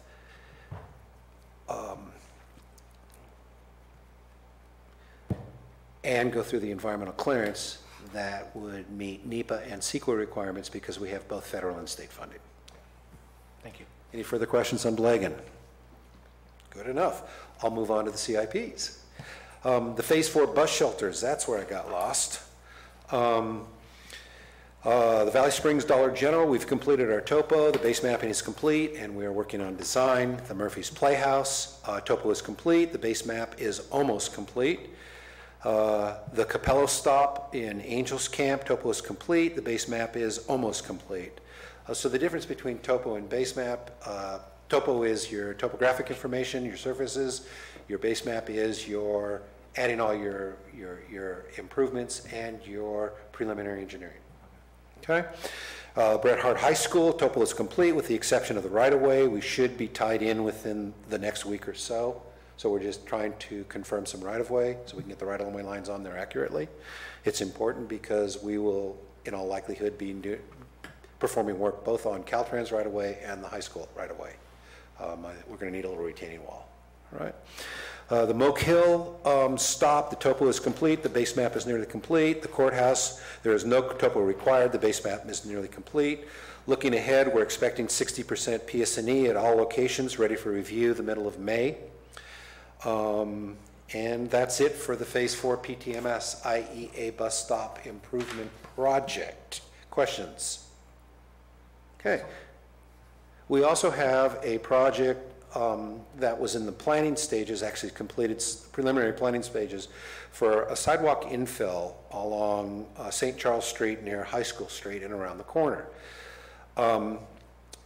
Rather than move that project into the next phase, which should be construction documents, with support from Supervisor Tofinelli, we decided to take those funds and move them into the Mountain Ranch Road project, which was underfunded. So I would rather have one project funded completely than two projects not funded. And at this point in time, I think the Mountain Ranch Road sidewalk project is a higher priority project for a number of reasons that I'll get into in a minute. But the infill project at High School Street, there is a lot of external parts that are continuing to move.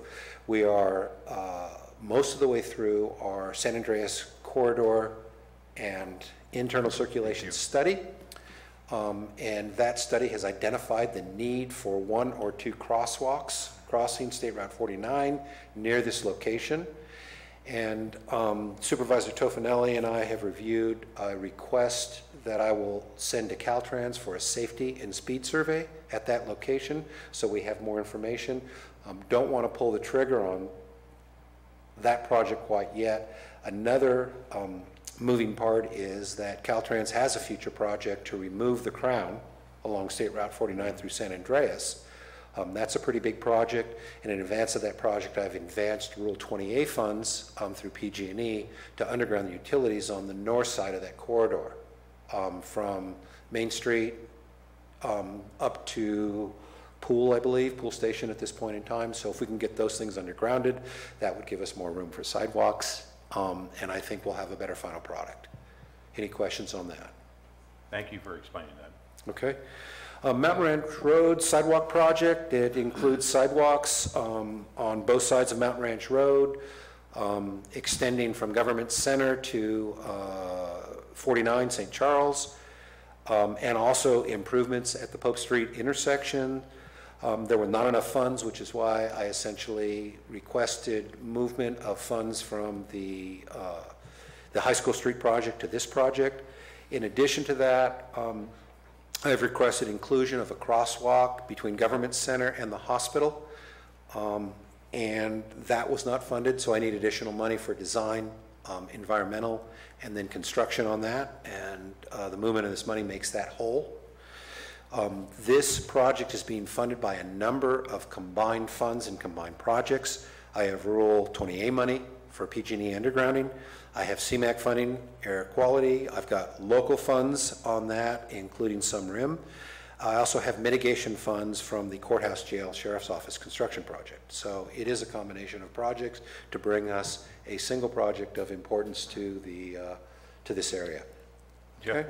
will that crosswalk be a lighted crosswalk? It's going to be a pedestrian activated signal. So what that means is that when a pedestrian comes up to the crosswalk, whether they have vision or they're blind or deaf or whatever, it would be activated by passing through a light beam. The light beam would then trigger flashing lights in advance because we're on a curve to warn motorists that there's a crosswalk ahead and it's about to turn red. And then the crosswalk would turn red, we'd get some beeping, people could cross, and when they're clear of the crosswalk, it goes to green. So it gives prioritization to the vehicular traffic on Mountain Ranch Road, but it still allows the signal to be activated when a pedestrian wants to cross. And I think that makes a lot of sense because my ADT on Mountain Ranch Road at that location exceeds 7,000 vehicles a day. Okay, pretty heavily traveled for a two-lane road. Any other questions on that project? Okay.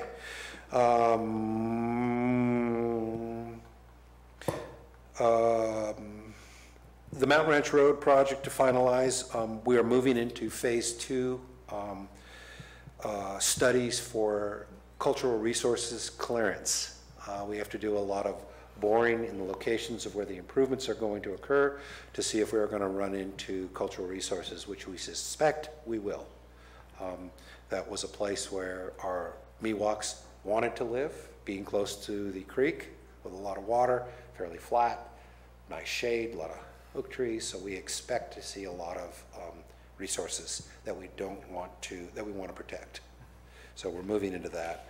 It also requires an agreement with PG&E for the expenditure of the transfer of the Rule 20A funds for a portion of the project for the underground and the utilities.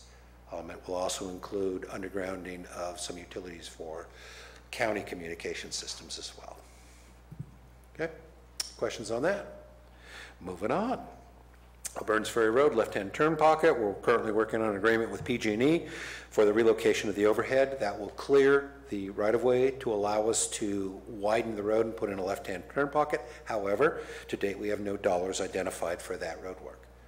It may be a good project for the Highway Safety Improvement Program. I think that it would be a good discussion to have with COG to see if we want to advance an HSIP grant application for that. In the next call for projects. Wagon Trail, I've already briefed you on Wagon Trail. The only thing I didn't brief you on was projected schedule. COG anticipates having this in front of the CTC for the authorization for expenditures for the PS&E and right-of-way portions in July. I want to follow that immediately with my request for proposals for PS&E and design support during construction services. And I think that will fit nicely with my contract or an agreement with Caltrans for right-of-way acquisition. We assume that PS&E and right-of-way acquisition will take 1.5 to 2 years. If we're successful with the flap grant, we could be moving into construction by 2020. If we are successful with the flap grant and we have the Caltrans funding, we can construct approximately from Appaloosa down the hill past Pool Station. So that's what we consider to be the most critical portion or the most unsafe portion of that state highway. It will not complete the project. Estimates for the complete project, which is over 7 miles, is in excess of $70 million. Any questions on Wagon Trail? Well, as that Wagon Trail moves along, just keep me posted, because I know CSD2 is very curious to where they'll fit into this as that starts to happen. Okay. Specifically at Appaloosa, the intersection of Appaloosa and 4. Yeah, well, that one is included Right. right now, and worst case scenario, we get no funding from FLAP, and we only have our funding and Caltrans funding. We'll do a smaller portion. We will include the Appaloosa intersection. Yeah, as it moves forward, though, CSD2 has been asking me about it. So Yeah, I've got similar concerns at Stallion. I do too. Okay. Public Works staff has been working heavily on the 17-18 budget. They are due on Friday. The drafts are due on Friday. The transit is pretty neutral from 16-17, although we do anticipate a decrease in our LTF share coming to the transit system. That's going to have to be made up in reduction of services unless there's other places where we can find savings. The Roads and Bridges Fund is getting actually no LTF, and therefore I'm going to be taking a recommending some fairly severe reductions in our line item expenditure for materials. Last year it was about $750,000. I'm expecting it to be about $350,000 this year, which is about a 46% decrease. It will be offset a little bit by the franchise fee funding that we got from the curbside agreement for solid waste collection, voluntary throughout the county. But $75,000 after a $300,000 reduction is not much. I think the only thing that's going to keep us rolling until hopefully state and federal funding issues get resolved is that we are going to be working actively on disaster recovery. That will be partially funded. That will keep us going. But at this point in time, it looks fairly dire for Roads and Bridges, which is our operation and maintenance branch of our county maintained road system. Any questions on that? That's all the news that I have. Oh, Ms. Collins didn't mention, but we are moving right along with the San Andreas Gateway and Corridor Study Project. I expect this council to see a draft report in the near future, as you will also see a draft report in the near future on the RTP. Any questions on that? If City Council or Board of Supervisors have any projects that you're hearing about from your constituents, please contact Ms. Collins or myself. We can get those into the RTP. If they're not in the RTP, we can't get grant funding to build it. Thank you.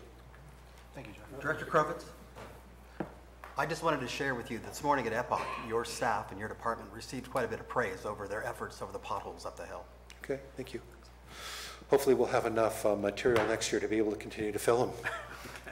Mr. Krowitz, are you going to be around to the end of the meeting? Yes. Just a minute after. Sure. Okay. Agenda item number 22, the transit report.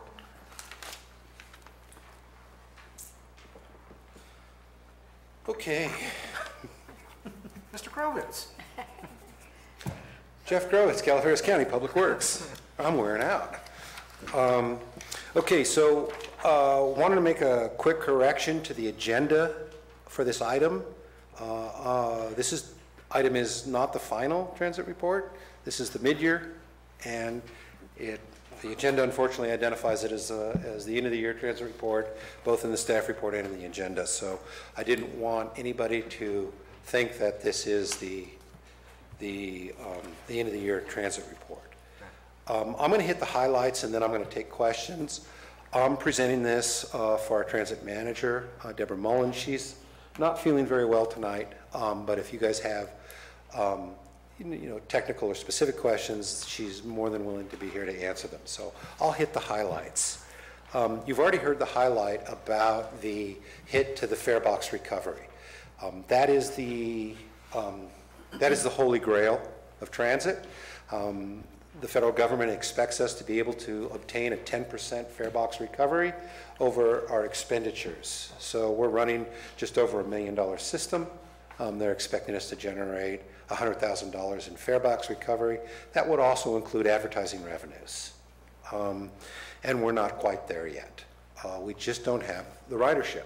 However, we have gone through a process of a short-range transit plan. The short-range transit plan had several recommendations, several options. The county recommended a county efficiency model option, brought that to both the council and the Board of Supervisors. Board of Supervisors voted to go for that option. And we started with a revised service plan this week. So unfortunately, this mid-year report reflects old operations.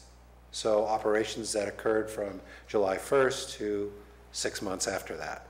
And we will not see a change in overall performance until, based on these recommendations of the short-range transit plan and the added routes that we've added. We are focusing on providing additional service along the spine of the routes. And we think getting people from Valley Springs to San Andreas to Angels Camp and up to Arnold area are critical. That's the backbone of our system. Also as well down towards Copper and 4. So we're focusing a lot on our state highway corridors. And the corridor that has continuously had the greatest expense and the least amount of riders, of course, is the 26 east of 49. We have a smaller population. They don't seem to want to ride transit, or it's not convenient for them. So we are changing that service to be more of a more options, less days with options for dial-a-ride. And we hope that we will get better recovery and more participants on the system with that. The system is flexible in terms of being able to run buses that would accommodate the anticipated number of riders. So we're hoping to be leaner, meaner, more efficient, and get back to our 10% fare box recovery so we don't get punished 2 years from now. Some other things that I want to highlight is that the operating cost per vehicle hour, $90.80, that's down. So that's a nice trend. That reflects both the added experience of our mechanics in our shop, as well as the improvement from not running very old buses that suffered from poor maintenance when they were first put into service. The fare box recovery includes the low performance of the Delta Gold Line. And as you recall, the Delta Gold Line is the line that was an unmet transit need to provide service to Stockton. So we're not getting riders on that. $161 per ride. Per ride, $163 per rider it cost us, and we're subsidizing $161. We're recovering $2. Does not, and the good news about that is that doesn't have to be part of the fare box at this point, because it's you have a period, a grace period, to essentially build ridership on new routes before you start having to account for your fare box recovery on those routes. So while it's low and very poor right now, it's not hurting us. But it may come, if we cannot improve ridership on that, it may very well come that we're going to have to eliminate that run. Simple. Do you think it's the times that the service is provided? You know, hard to know, and Deborah may want to speak to this. She may not feel up to it, but it does us no good to ask the riders that are actually buying tickets. We need to somehow find the riders that may want to ride, and we're not sure where we're going to find them. The real disadvantaged community that needs to get to Stockton or get to Sacramento, for example, the veterans who are seeking medical, they get subsidized for their rides. And if it's not convenient to their appointments, maybe they're not going to ride it. Well, and if I'm not mistaken, because I've been behind that bus traveling to Stockton, and either both ways, it goes through Linden, so it goes down 26. Previously, we would go through 12, would we not? And we had commuters at 12 that parked at the old fire station there on Burson Road and 12 and rode that, and then he picked up riders in Wallace. And perhaps that line was going to Lodi first and then going to Stockton. That was an intercity service that just went to Lodi, and that was canceled because of low ridership. Low ridership, yeah. What we're hoping is going to happen with the Delta Gold Line is that we've improved the connections to our other routes. So now, just beginning this week, riders from Arnold can travel Calaveras Transit to San Andreas and catch the Delta Gold Line. So I think we'll have more potential passengers that will use it to get to regional transportation, Amtrak, Greyhound, Delta College, into medical facilities. If it doesn't, we won't keep running it. Does that route stop in Valley Springs? Yes, it stops. So one of the stops are there to go. It stops at La Quintana Plaza, the shelter there, and then it has a stop in Linden. Okay. Thanks, Deborah. That's Deborah Mullen, our transit manager. Let's see. You've heard about the LTF claim that was certified by the county auditor and being reviewed by COG staff. We're looking forward to receiving that. The service changes that began this week. The main line goes all the way from Valley Springs to Columbia College. We've increased the frequency on the main line to 9 times daily between Valley Springs and Angels Camp, 6 times daily to Columbia College. We have better connections with the feeder routes, the non-main routes, the low-performing routes now only with advanced requests. West Point to San Andreas only Mondays and Wednesdays, but late bus from San Andreas to West Point every day. And we've also increased our nighttime bus runs to try to accommodate the high school students that are doing after-school programs. Cool. So we think that's going to help. And hopefully we can expand that program. Questions? Jeff, I understand copper's kind of a challenge for us in terms of fare box recovery as well. Is that an area that we might want to look at either going to an on-demand service rather than as we have it now? You know, it's hard to know about the demographics, but one of the things that we noticed is that in the first, 8 or 10 years of that route, we had a lot of kids. It seems that they've grown up and moved. Got driver's license. Okay. I'm hoping that in the next iteration we might have senior citizens who may be more interested in riding the bus to get to where they're going, but that remains to be seen.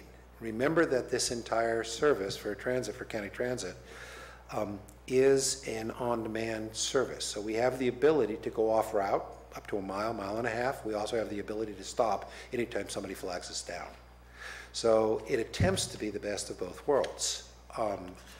How it's going to grow into the future, we'll keep on changing, we'll keep on running, we'll keep on attempting to reduce our costs. We'll also attempt to continue to reach out to the disadvantaged community that is truly targeted for our service. The people that can't afford the vehicles, the disabled, the senior, the student communities. So anyway, last thing I wanted to mention is that we're working on the fare shuttle. We're working on a schedule for the fare shuttle, and we'll be circulating a fare booth volunteers request. Public Works Department this year has rented 3 spaces that are side by side to include transit, integrated waste management, and public works. And so we are seeking volunteers who would love to work our booth and help talk up transit.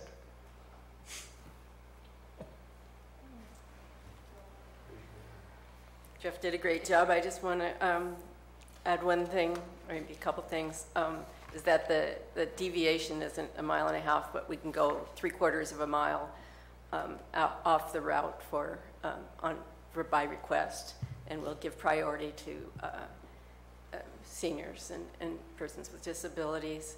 And we can, but I want to stress that the bus will stop any place along the route that's safe, and that the customer service office is more than happy to work with people to talk about where they'll be and to make the service work for them, because there's long distance between the time points on the schedule. But that doesn't mean that the bus does stop. People are knowing, increasingly they're knowing that the bus will stop for them. But it's a really good idea to give a call first so that the radio dispatcher can alert the driver, look for the man standing over there by that tree. So I have a question. Yeah, Amanda. So with that, what you're talking about going to extra mile, is that what's contributing to the extra miles in the mid-year? Like, providing that service? Is that why the mileage went up? No. That we've always had that deviation ability, and that's pretty much a requirement that we do that, and we will as much as possible. But no, we've increased the frequency of the main route, what's called the red line now, between Valley Springs and Columbia College. And to Mr. Caldwell's point about attracting students, we've really improved the connection at Bret Harte High School. After school, there's a bus that goes to Copper, and it'll go to the neighborhoods off of Copper Cove Drive and down Little John Road, and just has the ability to go more places and to pick up in those places too with advance call. So as we, this is the 3rd day of the new system. We're learning every day little bits about how we can make it better. So we look at the possibility of making some adjustments a few months down the road. But it's looking like it's going to work well for the community. When do you guys expect to have better data? Are you looking at the next 4 months, 6 months to tell you? It'll be maybe just a few months that we'll be able to get a concept, but the data will be longer in coming to make sense. I don't know how long, maybe 6 months or so. The only reason I asked is because earlier you mentioned about looking into the future next year with the LTF funds, and so it'd be nice to have some of that data when we start looking forward to some of that planning of the money. So I just wanted to see if it was going parallel with each other. Let me take this. Thank you for the question. Really nice question. We'll have some data that may be able to interpret trends at the year end. So the year end will take care of the second 6 months, of which 4 will be on the new route, 2 will be on the old route. So we may begin to see some trends there. And I think that would be a good point in time to evaluate and look for some tweaks. But big decisions, I think that we really need to know what's going to happen in the summer months when we don't have students, okay? And how that's going to affect these routes. And how can, like, the Saturday hopper, for example, help balance that out with the revenue that you're making there? I mean, can that help balance that missing, because there's so much going on during the summer with the concerts and whatnot, that shouldn't that help boost the loss? We really hope so, but we're working with Ironstone now to talk about potential of additional transit stops and additional buses during events in Murphy's or at Ironstone. Okay. One capital project that I didn't mention, if I can, is a project that was an earmark, a congressional earmark the county received 8 or 10 years ago. Is that about right? Okay, about 8 years ago. It was called the Sealing of Unpaved Roads. The director at the time identified Hogan Road, which is a gravel road, to be sealed, and sealing can be anything from a sodium chloride application to gravel to keep the dust down, anywhere to a chip seal to a pavement. That project didn't really get much attention, and when I got here, my deputy director, Robert Packinger, suggested that we repurpose those funds and apply them to 6 Mile Road, as it being a higher need. It's parallel capacity to Highway 4. It gives us, we have a lot of concert goers that are directed there by both Google Map and Yahoo Maps, because it's a shorter route, it's not the better route. And if you're the second car in line going to a concert in the middle of the night, you are out of luck if you're expecting to have sight distance at all. It's disastrous. And that has to do with the material that was laid down, the gravel material that was laid down. It tends to turn to powder under the wheel loads. Additionally, the Vallecito camp that's operated by CAL FIRE is there, and they are one of our primary responders to wildland fires within the state responsibility area, as well as in federal lands for Tuolumne and Calaveras counties. So it was really important to us to be able to provide them with a quicker egress to their site. I don't know if there's enough funds in this program to be able to pave all the way from Vallecito Camp to where the pavement ends on 6 Mile Road, but what we will do is we'll pave as much as we can, and that we can't afford to pave with hot mix asphalt, we might go to a chip seal or a treated asphalt base, a lime treated base or something like that to keep the dust down. But we're awaiting definitions and permission to go ahead and apply for our design funds with Caltrans, and I'm expecting that this month. So that's another good capital. It's a great capital project. Okay? Any other questions? It looks like we're going to be missing that 10% goal this year. Yes. I don't think there's any way that we can. I don't either. So we need to probably really seriously look at next year to be sure we don't miss it next year, considering the risk factors involved. Well, the risk factor is really year 3. And you know, when I heard the auditor indicate that if we maintained our fare box recovery where it is now, the hit to the system is going to be $18,000. That doesn't bother me too much. It's the other part. It's the other part. I agree. Okay. Any other questions from the council? Thank you so much for your support and help, and good luck with the search for the new ED. Thank you.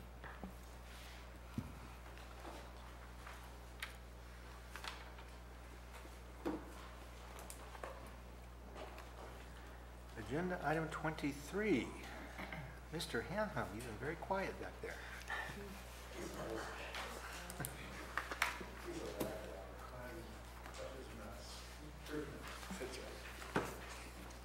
Thank you, Mr. Chair, fellow council members. I'm Dave Hanham, City Planner for the City of Angels. Just going to touch on a few of our projects. We're working with Caltrans right now to get a kickoff meeting with our project development team for our Highway 4 PSR and PID document. We've been working with them, and there also is a great possibility that we're going to be able to get some shop money for some operational improvements on 49 and 4 as in connection with our partnership planning grant that we did with them about a year ago. So we're working on that. We just had for our what we call our Angels Creek project, which is our trail project and our 2 major sidewalk projects. We've conducted stakeholder meetings with some property owners along the trail and the sidewalks, and we've got good feedback from them, from the residents, and we look forward to moving forward with that. In terms of our sustainability grant, we just got admin drafts, I think, right now. We're reviewing that, in the process of reviewing that, and hopefully get that, at least a draft to all of our boards here in the next probably 2 or 3 months. So we're reviewing those. In terms of, with all the talk of transit and what we've been doing, the city's going to be taking a look at transit, what our funds do, and kind of see where we need to go as well. So we're going to be doing that internally, and hopefully we'll get some good things going. We're also working on, just kind of give you just a brief what's going on with the city. Our Dollar General, it's in its final phases of getting its improvements. The building's been approved. All we're waiting for is a lot line adjustment and some offsites for Caltrans to do, and then they'll be able to start construction. So we're looking forward to that. We've been in contact with Mark Twain Medical Center of course, we've been working with them for the last 10 years. It seems like 8 years, but they are going to be submitting a new package for their project on Stanislaus Avenue, which hopefully they want a pretty fast turnaround time, which we think we can do just because the site's been reviewed, I don't know, 4, 5, 6 times already. And so we hope to hopefully get them moving along. We are, let's see what else. Sustainable communities. We're moving forward with our one big subdivision, which creates our big traffic in the city. We're probably about almost halfway through in terms of homes and permits that have been pulled. We're sitting on about 13 more that the developer hopes to be pulling here in the next probably right before the end of the fiscal year. So that'll be a good thing. So we'll have almost half of that project at least pulled for permits. And they've sold approximately, I think, 8 or 9 out of the 55. So they're moving forward. Let's see. Other than that, I think that's all I have. So unless there are any questions on anything, I'm happy to. Dave, just for clarity for us, when you talk about major project, I mean, we're familiar with Greenhorn Creek, Angel Oaks, and the one over on Dogtown Road. Oh, Dogtown Road, yeah. Which one are you talking about? It's obviously not Greenhorn Creek, and I don't think it's Angel Oaks. Are you talking about Dogtown Road? Are you talking about our sidewalk projects? Or? You just talked about a build-out of development. 55. Oh, there's a Greenhorn Creek. It is Greenhorn. Yeah, okay. yeah. It's a new phase in Greenhorn then. Yeah, it's the final. It was kind of like a runaway phase. It got adopted back in 2006, a subdivision. Halfway turned into the golf course. Yeah, it's right there. As you go into the golf course, they're being built right there. Denova. Yeah, from by Denova Homes. So, yeah. So move forward on that. Thank you. Any questions? You have questions for our city? No. Thank you, Mr. Hammond. Caltrans. Welcome, Mr. Baker. Thank you, Mr. Chairman. I passed out a little information sheet. District 10 is looking to put together an active transportation plan for the district. Most of the jurisdictions within the district have some sort of bicycle pedestrian plans. The idea behind a plan for the district is really to look at gaps, look at how, where there's needs between those existing plans, and essentially where in looking at how we develop our projects, we're trying to make sure that we address complete streets. That should help us identify those additional needs when we have opportunities to combine those in a project. So essentially that's just letting you know what we're thinking of doing. That plan, we would be applying for some what we call SBR money inside the department. That pot of money is funds part of the grant program that you're familiar with, that's funding the Main Streets grant and Angels Camp and the San Andreas grant. There's a part of that that's also reserved internally for Caltrans, and the district can compete for those. Another item that's come and gone now is we had an issue with what we call NEPA assignment from FHWA. That's Federal Highways. When we do projects with federal funding, there has to be an analysis under the National Environmental Policy Act. That's NEPA. It's very similar to CEQA that you're familiar for state projects. Gosh, I don't know when it actually started. It's about 2006 or 7, I believe. We were given delegation by the federal government to act as the lead agency for the NEPA projects, most of the NEPA projects that we do. So essentially what that means is if Jeff brings us a bridge project that is being funded with federal bridge money, the system used to be that we would coordinate the project, but we would have to send the NEPA to the federal highways to have them actually review and approve it. It was an extra step. Under NEPA delegation or NEPA assignment, we simply do that. Caltrans, federal has said Caltrans can do this for these classes of projects. That was originally a pilot program. It was set to sunset. It did sunset. We went 3 months of uncertainty with it where it actually had expired. We were operating under other authorities that we had. So some of the big projects had some potential for being delayed. We did get that done. It's been approved by the federal government, and we're good to go again.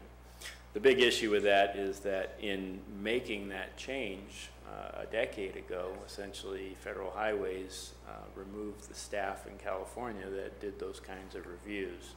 So having that lapse and go away would have been pretty difficult to work with. So all of that's a good result for all of us in the state. I wanted to make a small correction. Jeff said we have a project for fixing the crown on 49. We're not actually developing a project. The idea has been, since we're working on that cooperative partnership project in San Andreas, we know we're going to need a project. We want to try to coordinate that with the needs for sidewalks and whatever else needs to be done as well as possible. And certainly we need to follow up and make sure that that project comes to be, but it doesn't actually exist yet. The other big thing, and you're seeing it on the news, and I don't think I need to say that much about it, but there's a lot of action going on now with the legislature on the funding package, and there's enough in the news that I don't think I have anything relevant to add at this point. It's not fake news? It's not fake news? Yes, hard questions. We've been through this in previous years, but I don't think we've made it to the point where we've gotten to this much push. So, you know, the hopes are that that'll come to pass. We're trying to identify what we could possibly do with that money. That doesn't mean that we're going to get it, but we try to be ready so that if it happens, we're ready to move forward and get some things done. Following up on some of the issues that have come up for the Burson Beacons, there was a kickoff meeting with the contractor. I wasn't able to attend it, but it's a good sign. It means they're getting ready to go out there and do it. So I received an email on that that said the construction will start April 26th. Well, that's also good that you're getting the emails. Yes, and it is good. So You have their attention. it will start April 26th and be completed May 10th. So, Yeah, it shouldn't take very long. Yeah, I mean, holes and Yeah. maybe some. I think they might have to bore under the road. I'm not sure, but yeah. The other items, in looking at the burst and speed change, we agreed that we need a letter on that. And I wanted to clarify, Jeff mentioned speed survey and safety investigation for High School Road. I think the original request was for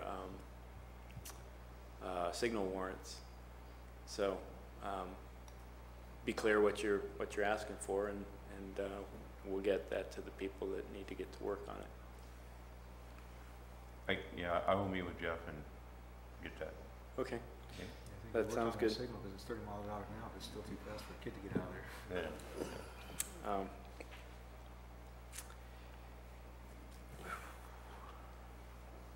I think that's it, unless there's questions. Gary, would you like to? I heard you say crown removal project. Where is that going? In San Andreas, we did an overlay project from Angels Camp on 49, from Angels Camp to Mokelumne Hill. And there was a section in San Andreas that we had to remove from the project because the existing crown of the road exceeds the spec. We can't add more asphalt on top. We're out of spec. So what that means is that it's already been identified as a pavement need. So where those limits are? it's Pretty one much of the them. north One end of the is south pretty end of much town. right by the cog to down, not quite to the pickle patch. If you look on Google, you can see it because the pavement changes color. Pretty easy. So, but it's really most of San Andreas. Yeah. It needs to be ground down and ground. And Yeah. There's an underlying issue. So, it's it's good that Jeff is looking at the utilities. When will that be done? When is it scheduled? It's not a project yet. So what we've been working with the county on a planning project for the San Andreas corridor on 49. So we're trying to make sure that we've identified that as an opportunity in that planning study to coordinate any work that the county wants to do concerning the sidewalks and curbs and whatever other needs there are. So does that mean it's off at least 3 years? Or? Oh, yeah. But something that we have, that we have a project planned for usually is likely 3 years out. So, but it's a need, and we're aware of it, and certainly it's something that we, as that planning study comes to a conclusion, there's going to need to be follow-up to make sure that we get that through, that not only is this a need that Caltrans is aware of, but also that the county has made some plans to try to work with Caltrans to look at the bigger picture for the corridor. construction starting on Vista del Lago and Highway 26. Signalization. Did you ask for a date and I didn't get it for you? Yeah, I'm asking for a date. Okay. I've heard several different things. Perhaps Okay. you can find out a construction date and forward that to me. Yeah. I think it's in the Valley Springs News. Yeah, but there's not a construction date. It says it's just a month that it's going to start sometime in May or something. I want a specific date like I got for the for the flashing beacon on Burson Road. If we can at least come up with some date, projected time when they're going to start and stop, when it'll be finished. Okay. Construction time. A lot of I'll follow up with the resident engineer is usually the best information on that. What happens with that is most of that information comes from our public information office, and it's keyed towards the traffic control, because that's what people, what impacts people. And so I can push a little harder and see if they have an actual start work date. Yeah, that would be nice if we can, as we get closer to that, at least we have some specific dates. Okay. If you give them to me as soon as possible, I appreciate it. Thank you. Great, thank you. I got a question. This handout that we received on State Planning and Research Grant, District 10 Active Transportation Plan. It says that special study submissions are due to headquarters by April 14th. Is this a program that's going to be utilized on a yearly basis? Because it looks like this could potentially work for this Crown. No, this is planning only money. Okay. And it's for, internal to the districts at Caltrans. So essentially they're telling us when we need to send our proposal in to headquarters. So it wouldn't really apply to that. I mean, more or less the Crown issue is more or less engineering. There isn't a whole lot of planning behind it. The pavement needs to be replaced. The engineers need to decide, are they just going to grind it down? Do they need to do more than that? And I assume when they do that, they probably drill some holes and figure out what's underneath the road and go from there. But it shouldn't require much planning. Is there a specific, you need to turn in, I mean, it says special study submissions are due, so what does that entail, special study submissions? Is there something you go on the website and fill out? No, I could see where it's confusing. That information was for the district to be aware of when we need it, and essentially we went to agencies and asked for letters of support. So I'm giving you something that was intended. I just want you to be aware that we're trying to do this thing, and part of the purpose of that was also to provide to agencies to say, could you write us a letter of support? Because I already have a project to submit along Highway 26 from Vista del Lago to Highway 12, where a bike path. And it's been talked about for many years, but it's never. Yeah. Okay. Yeah. So that's appropriate for. And it fits what it's saying at the bottom of the page, what it's looking for. So I'm looking to submit something for that, for long-term planning or whatever planning it's going to be. It may further down to Jenny Lind Road or so that road, even where the school is. That's what. I'm sorry. Go ahead. So you could even push that further past Vista Lago and actually have it go all the way down to Driver Road where the school is, or down to. Well, you can. Yeah, there's a sidewalk that was put in right there by Driver. Right. So but this is talking about reducing traffic in heavy areas, which La Contenta and Rancho, and so yeah, you could push it down further. But it meets some of the needs that you have and pointed out here on points. Yeah. So I'm interested in submitting that project for this. So the at least get programmed at some type of planning stage at some part. The way to handle that is through our grant programs. That we took applications for Murphy's and Valley Springs and San Andreas. Did we have a San Andreas? Oh yeah, for Pope Street.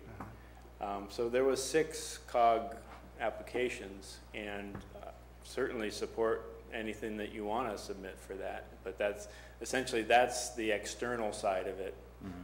What this is talking about is what the district wants to do. So it would be a district-wide issue. Also, they push towards describe it. That particular money, they try to push for things that are either pilot kind of things that Caltrans hasn't done well in the past, and that's why things like an active transportation plan for a district kind of pushes the envelope with that a little bit.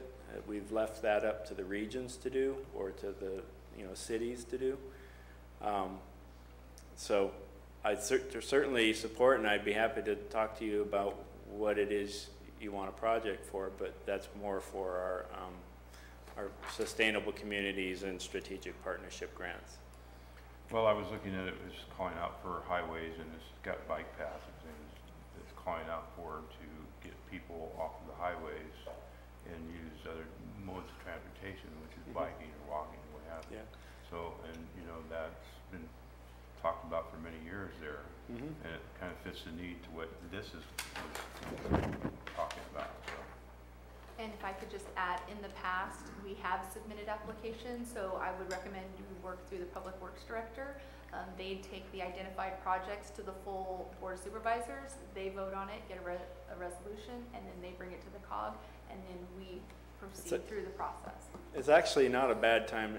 They haven't announced the awards from the last cycle, but essentially November is approximately when those applications will be due, and this is a great time to start thinking about what you want to put in that pile that you want to develop those applications for, because there's nothing more frustrating in reviewing those grant applications than seeing great ideas that people came up with 2 months before the deadline and didn't have time to develop a well-developed application for.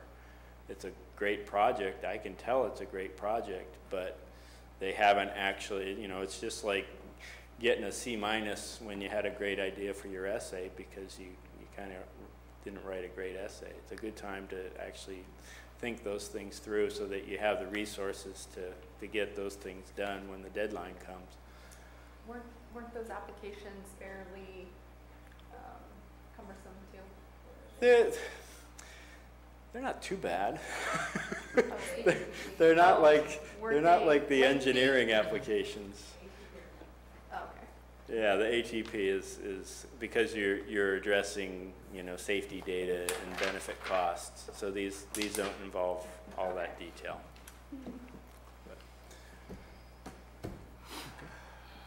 Any further council comment? Any public comment for Mr. Baker at this time? Thank you. Thank you.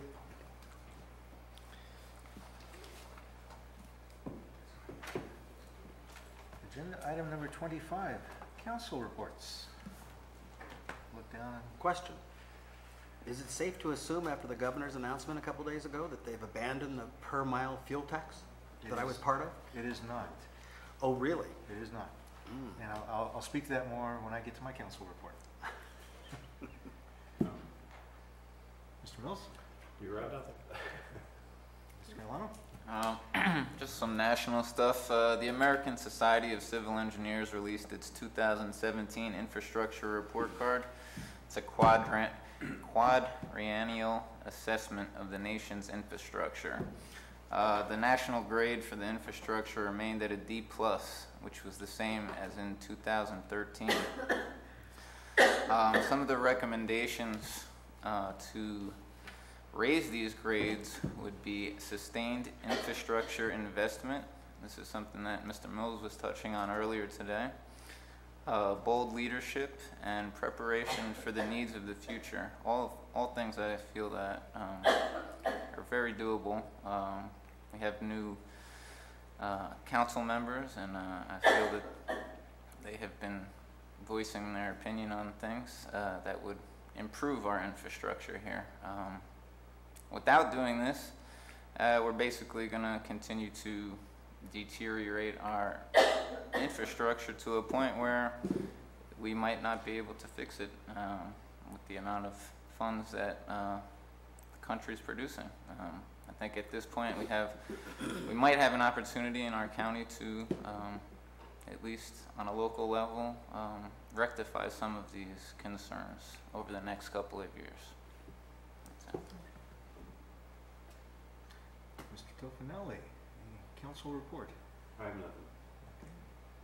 I think you're gonna end up expanding more on it, but last Friday I went down to Ontario for Leave the California Sleeve, and one of the top items were what you talked about with the governor making his announcement this week.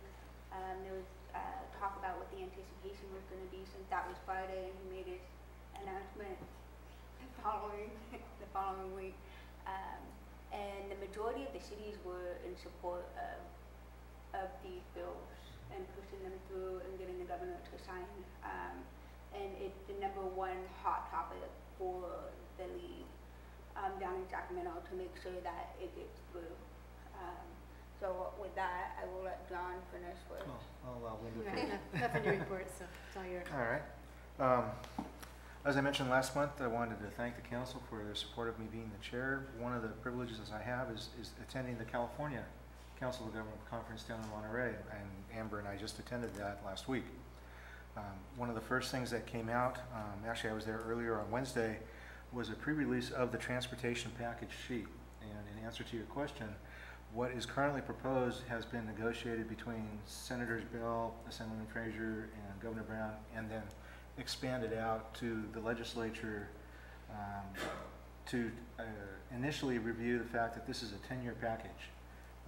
It is not expected with the continued changes of transportation modality of electric vehicles, even more fuel efficient between hybrid technology, that gas taxes can play a long-term role as it had in the past for funding transportation needs.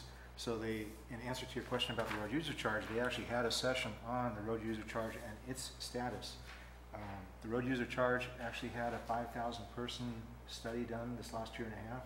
They had 4 different types of charges analyzed, everything from user reported to plug-in modules to the little ODB2 device that's in your vehicle, where they report on a simplistic basis just mileage, on a more advanced basis places driven. They also looked at just time used, and they had analyzed with those 4 different types of charges. They tried to get both a rural and an urban perspective on how these charges would affect people. There's been a significant amount of discussion on the fact that the rural drivers seemingly are paralyzed because although we drive longer distances, we drive them more efficiently, whereas the ones that are in the urban environment, especially in the heavy traffic, are spending more time on the road and thereby impacting on a lane mile perspective the roads more heavily, even if they only travel 10 or 20 miles in an hour versus a rural driver who's driven 60 miles. They're looking at those dynamics, trying to now take the data they've gathered with the 5,000 individuals. The study concluded on March 31st. They are now drafting the report to the legislature, which I believe is due at the end of this year, for potential recommendations in the future. They're looking at both Oregon heavily, because Oregon has a road user charge, and are trying to determine how that works. Other factors they are certainly looking at are the fact that you have out-of-state drivers. How do you handle them using the use of our roads? And then also the impact again on how it works on the types of vehicles. So they were looking, in addition to, you would charge not just by the mile, but also by the value of your vehicle or the type of vehicle you drove. Because if you look at a gas tax and you drive a vehicle that gets 20 miles per gallon, you're paying twice as much as a little hybrid that's getting 40 miles to the gallon. But your vehicle's using the road. Now, your impact is going to be significantly less because you have a much smaller vehicle that weighs a lot less. So they're trying to understand all the parameters that would go into a road user charge. They are taking their time. They are looking for a lot of different stakeholder groups to get involved in the process still, even with the report that's to come. The SB1 that the governor announced last week, which is the $3 billion annual boost to transportation, one of the first questions out of the gate when we met on Wednesday was, is there a constitutional protection that this money, all of a sudden they raise this kind of money, transportation projects take a while to implement. In the past, the legislature, in order to balance its budget, has rediverted transportation funds collected, not yet spent.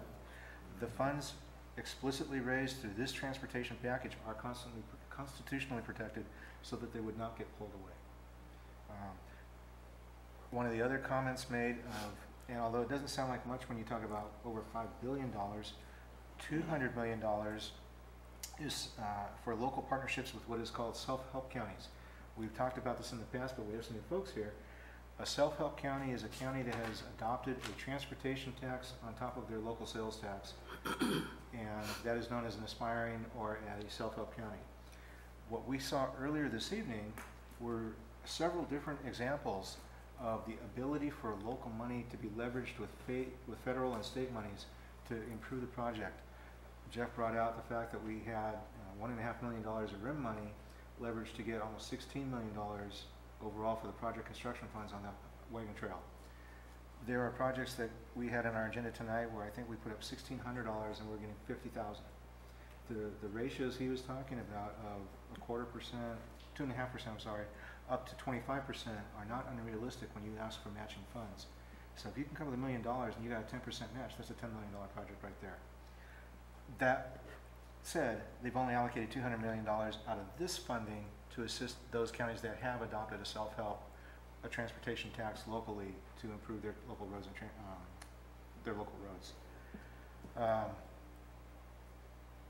Other sessions in this forum, the neat thing about the CalCog forum is it's one of those types of conferences where I joked with Amber, fasten your seatbelt, these guys come fast.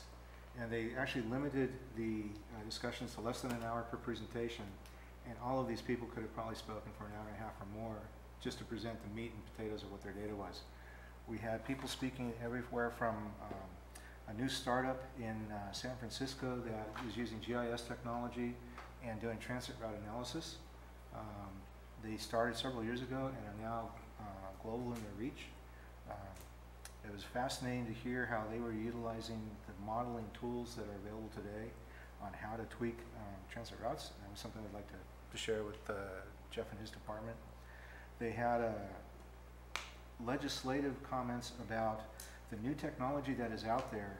For example, you're hearing more and more about the automated vehicles, the vehicles that are smart enough to figure out who's to the left, right, rear, and in front of them. If you can get lanes of traffic with pods of these cars, they can travel more efficiently in a pod of cars than the regular human drivers. You get rid of the inchworm effect of people starting, slowing. These cars can actually run closer together at higher speeds in a safe manner.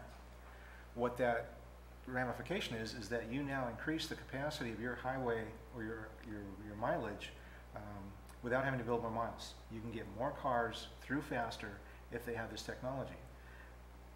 Legislatively, however, we still have the legal requirement of a vehicle following the vehicle in front of them by 2 seconds. So now you have legislative issues in parallel with the technical issues, and so these have to go hand in hand, and that was just that's an example of what they were talking about legislatively has to be in play with some of the technological advances that are being made. They talked about Stanislaus County is one of the most recent counties that actually adopted a self-help transportation tax, and they gave kind of a little history and how that worked finally down there. It is still a 2/3 vote to approve a local transportation tax. They also gave the Sadness Award to one local county who came at 66.4% of the vote. And you have to have 66.67. And it was literally, I think it was under 1,000 votes they said that lost that measure for. They talked about urban environment housing, and as a council of governments, when you start looking at transportation needs, you also are now looking at housing and how people are moving into cities where there is limited space. And again, older legislation that required, for example, in an apartment building, 1.5 or 2.0 parking spaces per unit. And yet you have a limited footprint to put up a high density building. You don't have the space to also lay out a bunch of asphalt for all this parking. But if you place that parking near transportation hubs, you may not find that your residents in these highly dense apartment type units or condo units need 2 spaces per unit. They may be able to get away with 1 or even less than 1 in one example that they gave. Again, these were highly, urban environments. Downtown Sacramento was one. Downtown Stockton was another. They put a veterans, it was a building for disabled veterans. And the original requirement was like 2.4 spaces per unit. And they said, look, we're trying to help disabled veterans here. They don't have the need for 2.4 spaces per unit. They have a need to be near a bus system, a transit shelter, or the ability to have somebody on Uber or Lyft or a transportation means come by, pick them up, and take them to where their appointment is from the VA. So they were actually able to get that exception written in. That's the type of thinking that's going on in dense environments and transportation needs, but it's becoming more where the Council of Governments on a California basis is now looking at housing and its needs and its impact on transportation requirements.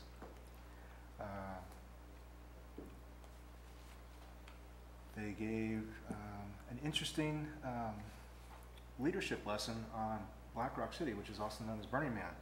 The gal came out and gave a 40-minute presentation on how you create, build, and tear down a city in about 3 weeks. And the logistics of doing that, including Black Rock as a group does not provide any trash cans. They expect everyone who brings it in to bring it out. So they talked about how do you handle that type of issue. They talked about how do you pulse cars into an event that takes over 70,000 people on a 2-lane road. And they actually talked about the fact that rather than just letting everybody just stay in line, stay in line, stay in line, they actually stop them and let a whole mile clear in front of you, and then they'll pulse in the next group. So people don't sit there idling the whole time. They actually turn their cars off and then turn it back on, go that mile, and stop again. It's more efficient. It's a transportation thing. So actually it was a fascinating presentation that you gave us. And I'm not trying to take too much more of your time. We did have, and Carl may appreciate this, a friendly word from the Federal Housing Authority. And he gave just a nice comment about transportation funding in general and the fact that there is a lot of unknown right now nationally with what's going to happen with the direction from Washington. And right now it's a moving target. They are trying to figure out where things are going to land here in the next year. I think I'll close with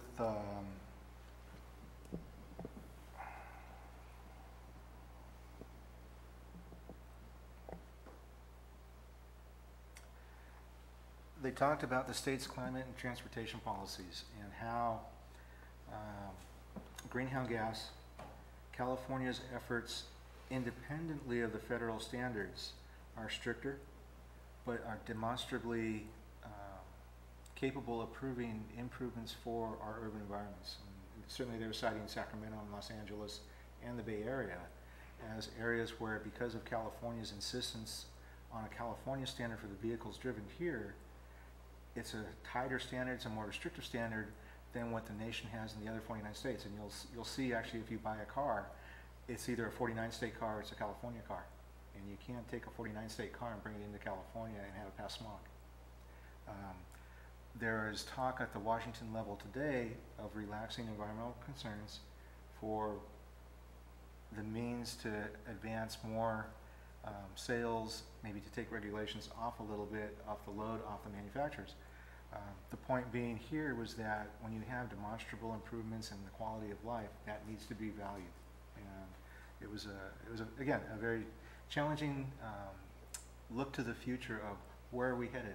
The CAF standard, the corporate average fuel economy standard, was discussed in that same discussion about, does California want to hire one, because we do have a higher standard today. SB 375, I think, has a 2020 standard and then has a 2035 standard. So again, I want to thank you for the opportunity to go down there and hear not only where we're at today, but also the thinking about what California can look to for the future. It's exciting. I'm looking forward to seeing what we can do. We have some of the best minds in the world in this state, looking for technology improvements. And I'll say this, we have it in the legislature at times as well. People are working hard to try and actually make it work, and that's good to see. But just a question, does that mean that they're veering away from the gas tax and instead going towards the road user charge, or are they doing both?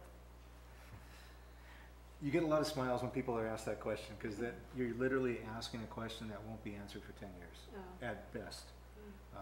The studies that they're doing now for a road user charge, they're still figuring out what they can and can't do and what's fair. They know that this plan that the governor came out as a 10-year package. Realistically, that's not a crystal ball anymore. That's actually some hard money, hard facts. that can be worked with. The fact that it's constitutionally guaranteed to stay within transportation alleviates concerns that are legitimate out there for the legislator to take it and put it somewhere else. Will the manufacturers have the ability to manufacture cars to the point that the automated driving vehicles take off in such a way that the public or the human-driven vehicle becomes the minority to the point that it's almost obsolete? There's many different projections on when that could or may take place. But the dynamic of that happening, both for public safety, keeping vehicles from running into each other, as well as the more efficient use of the roads, more efficient use of fuel, because now you're not jumping on the accelerator then braking and jumping on the accelerator then braking. There's many benefits to the automated vehicle technology that they're looking at and trying to implement today. So having said that, I guess that's the best answer I could glean from the conference this year. Interesting. Thank you.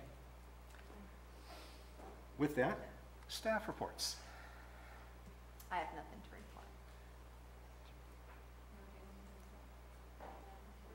Okay. You don't want to report on the party that you gave Melissa? Oh, yeah, that was a big success.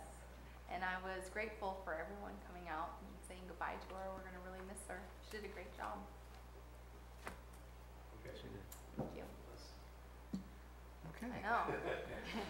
After I walk out of this room, I will start crying. That's because of Jim sitting next to you. No, he's my entertainment. He keeps me laughing. I want to compliment the staff and the council. They say no good decisions are made after 3 hours. Our meeting tonight lasted 2 hours and 50 minutes. All right. The next scheduled meeting of the COG is May 3rd in these chambers at 5:30. Thank you. Oh, yeah.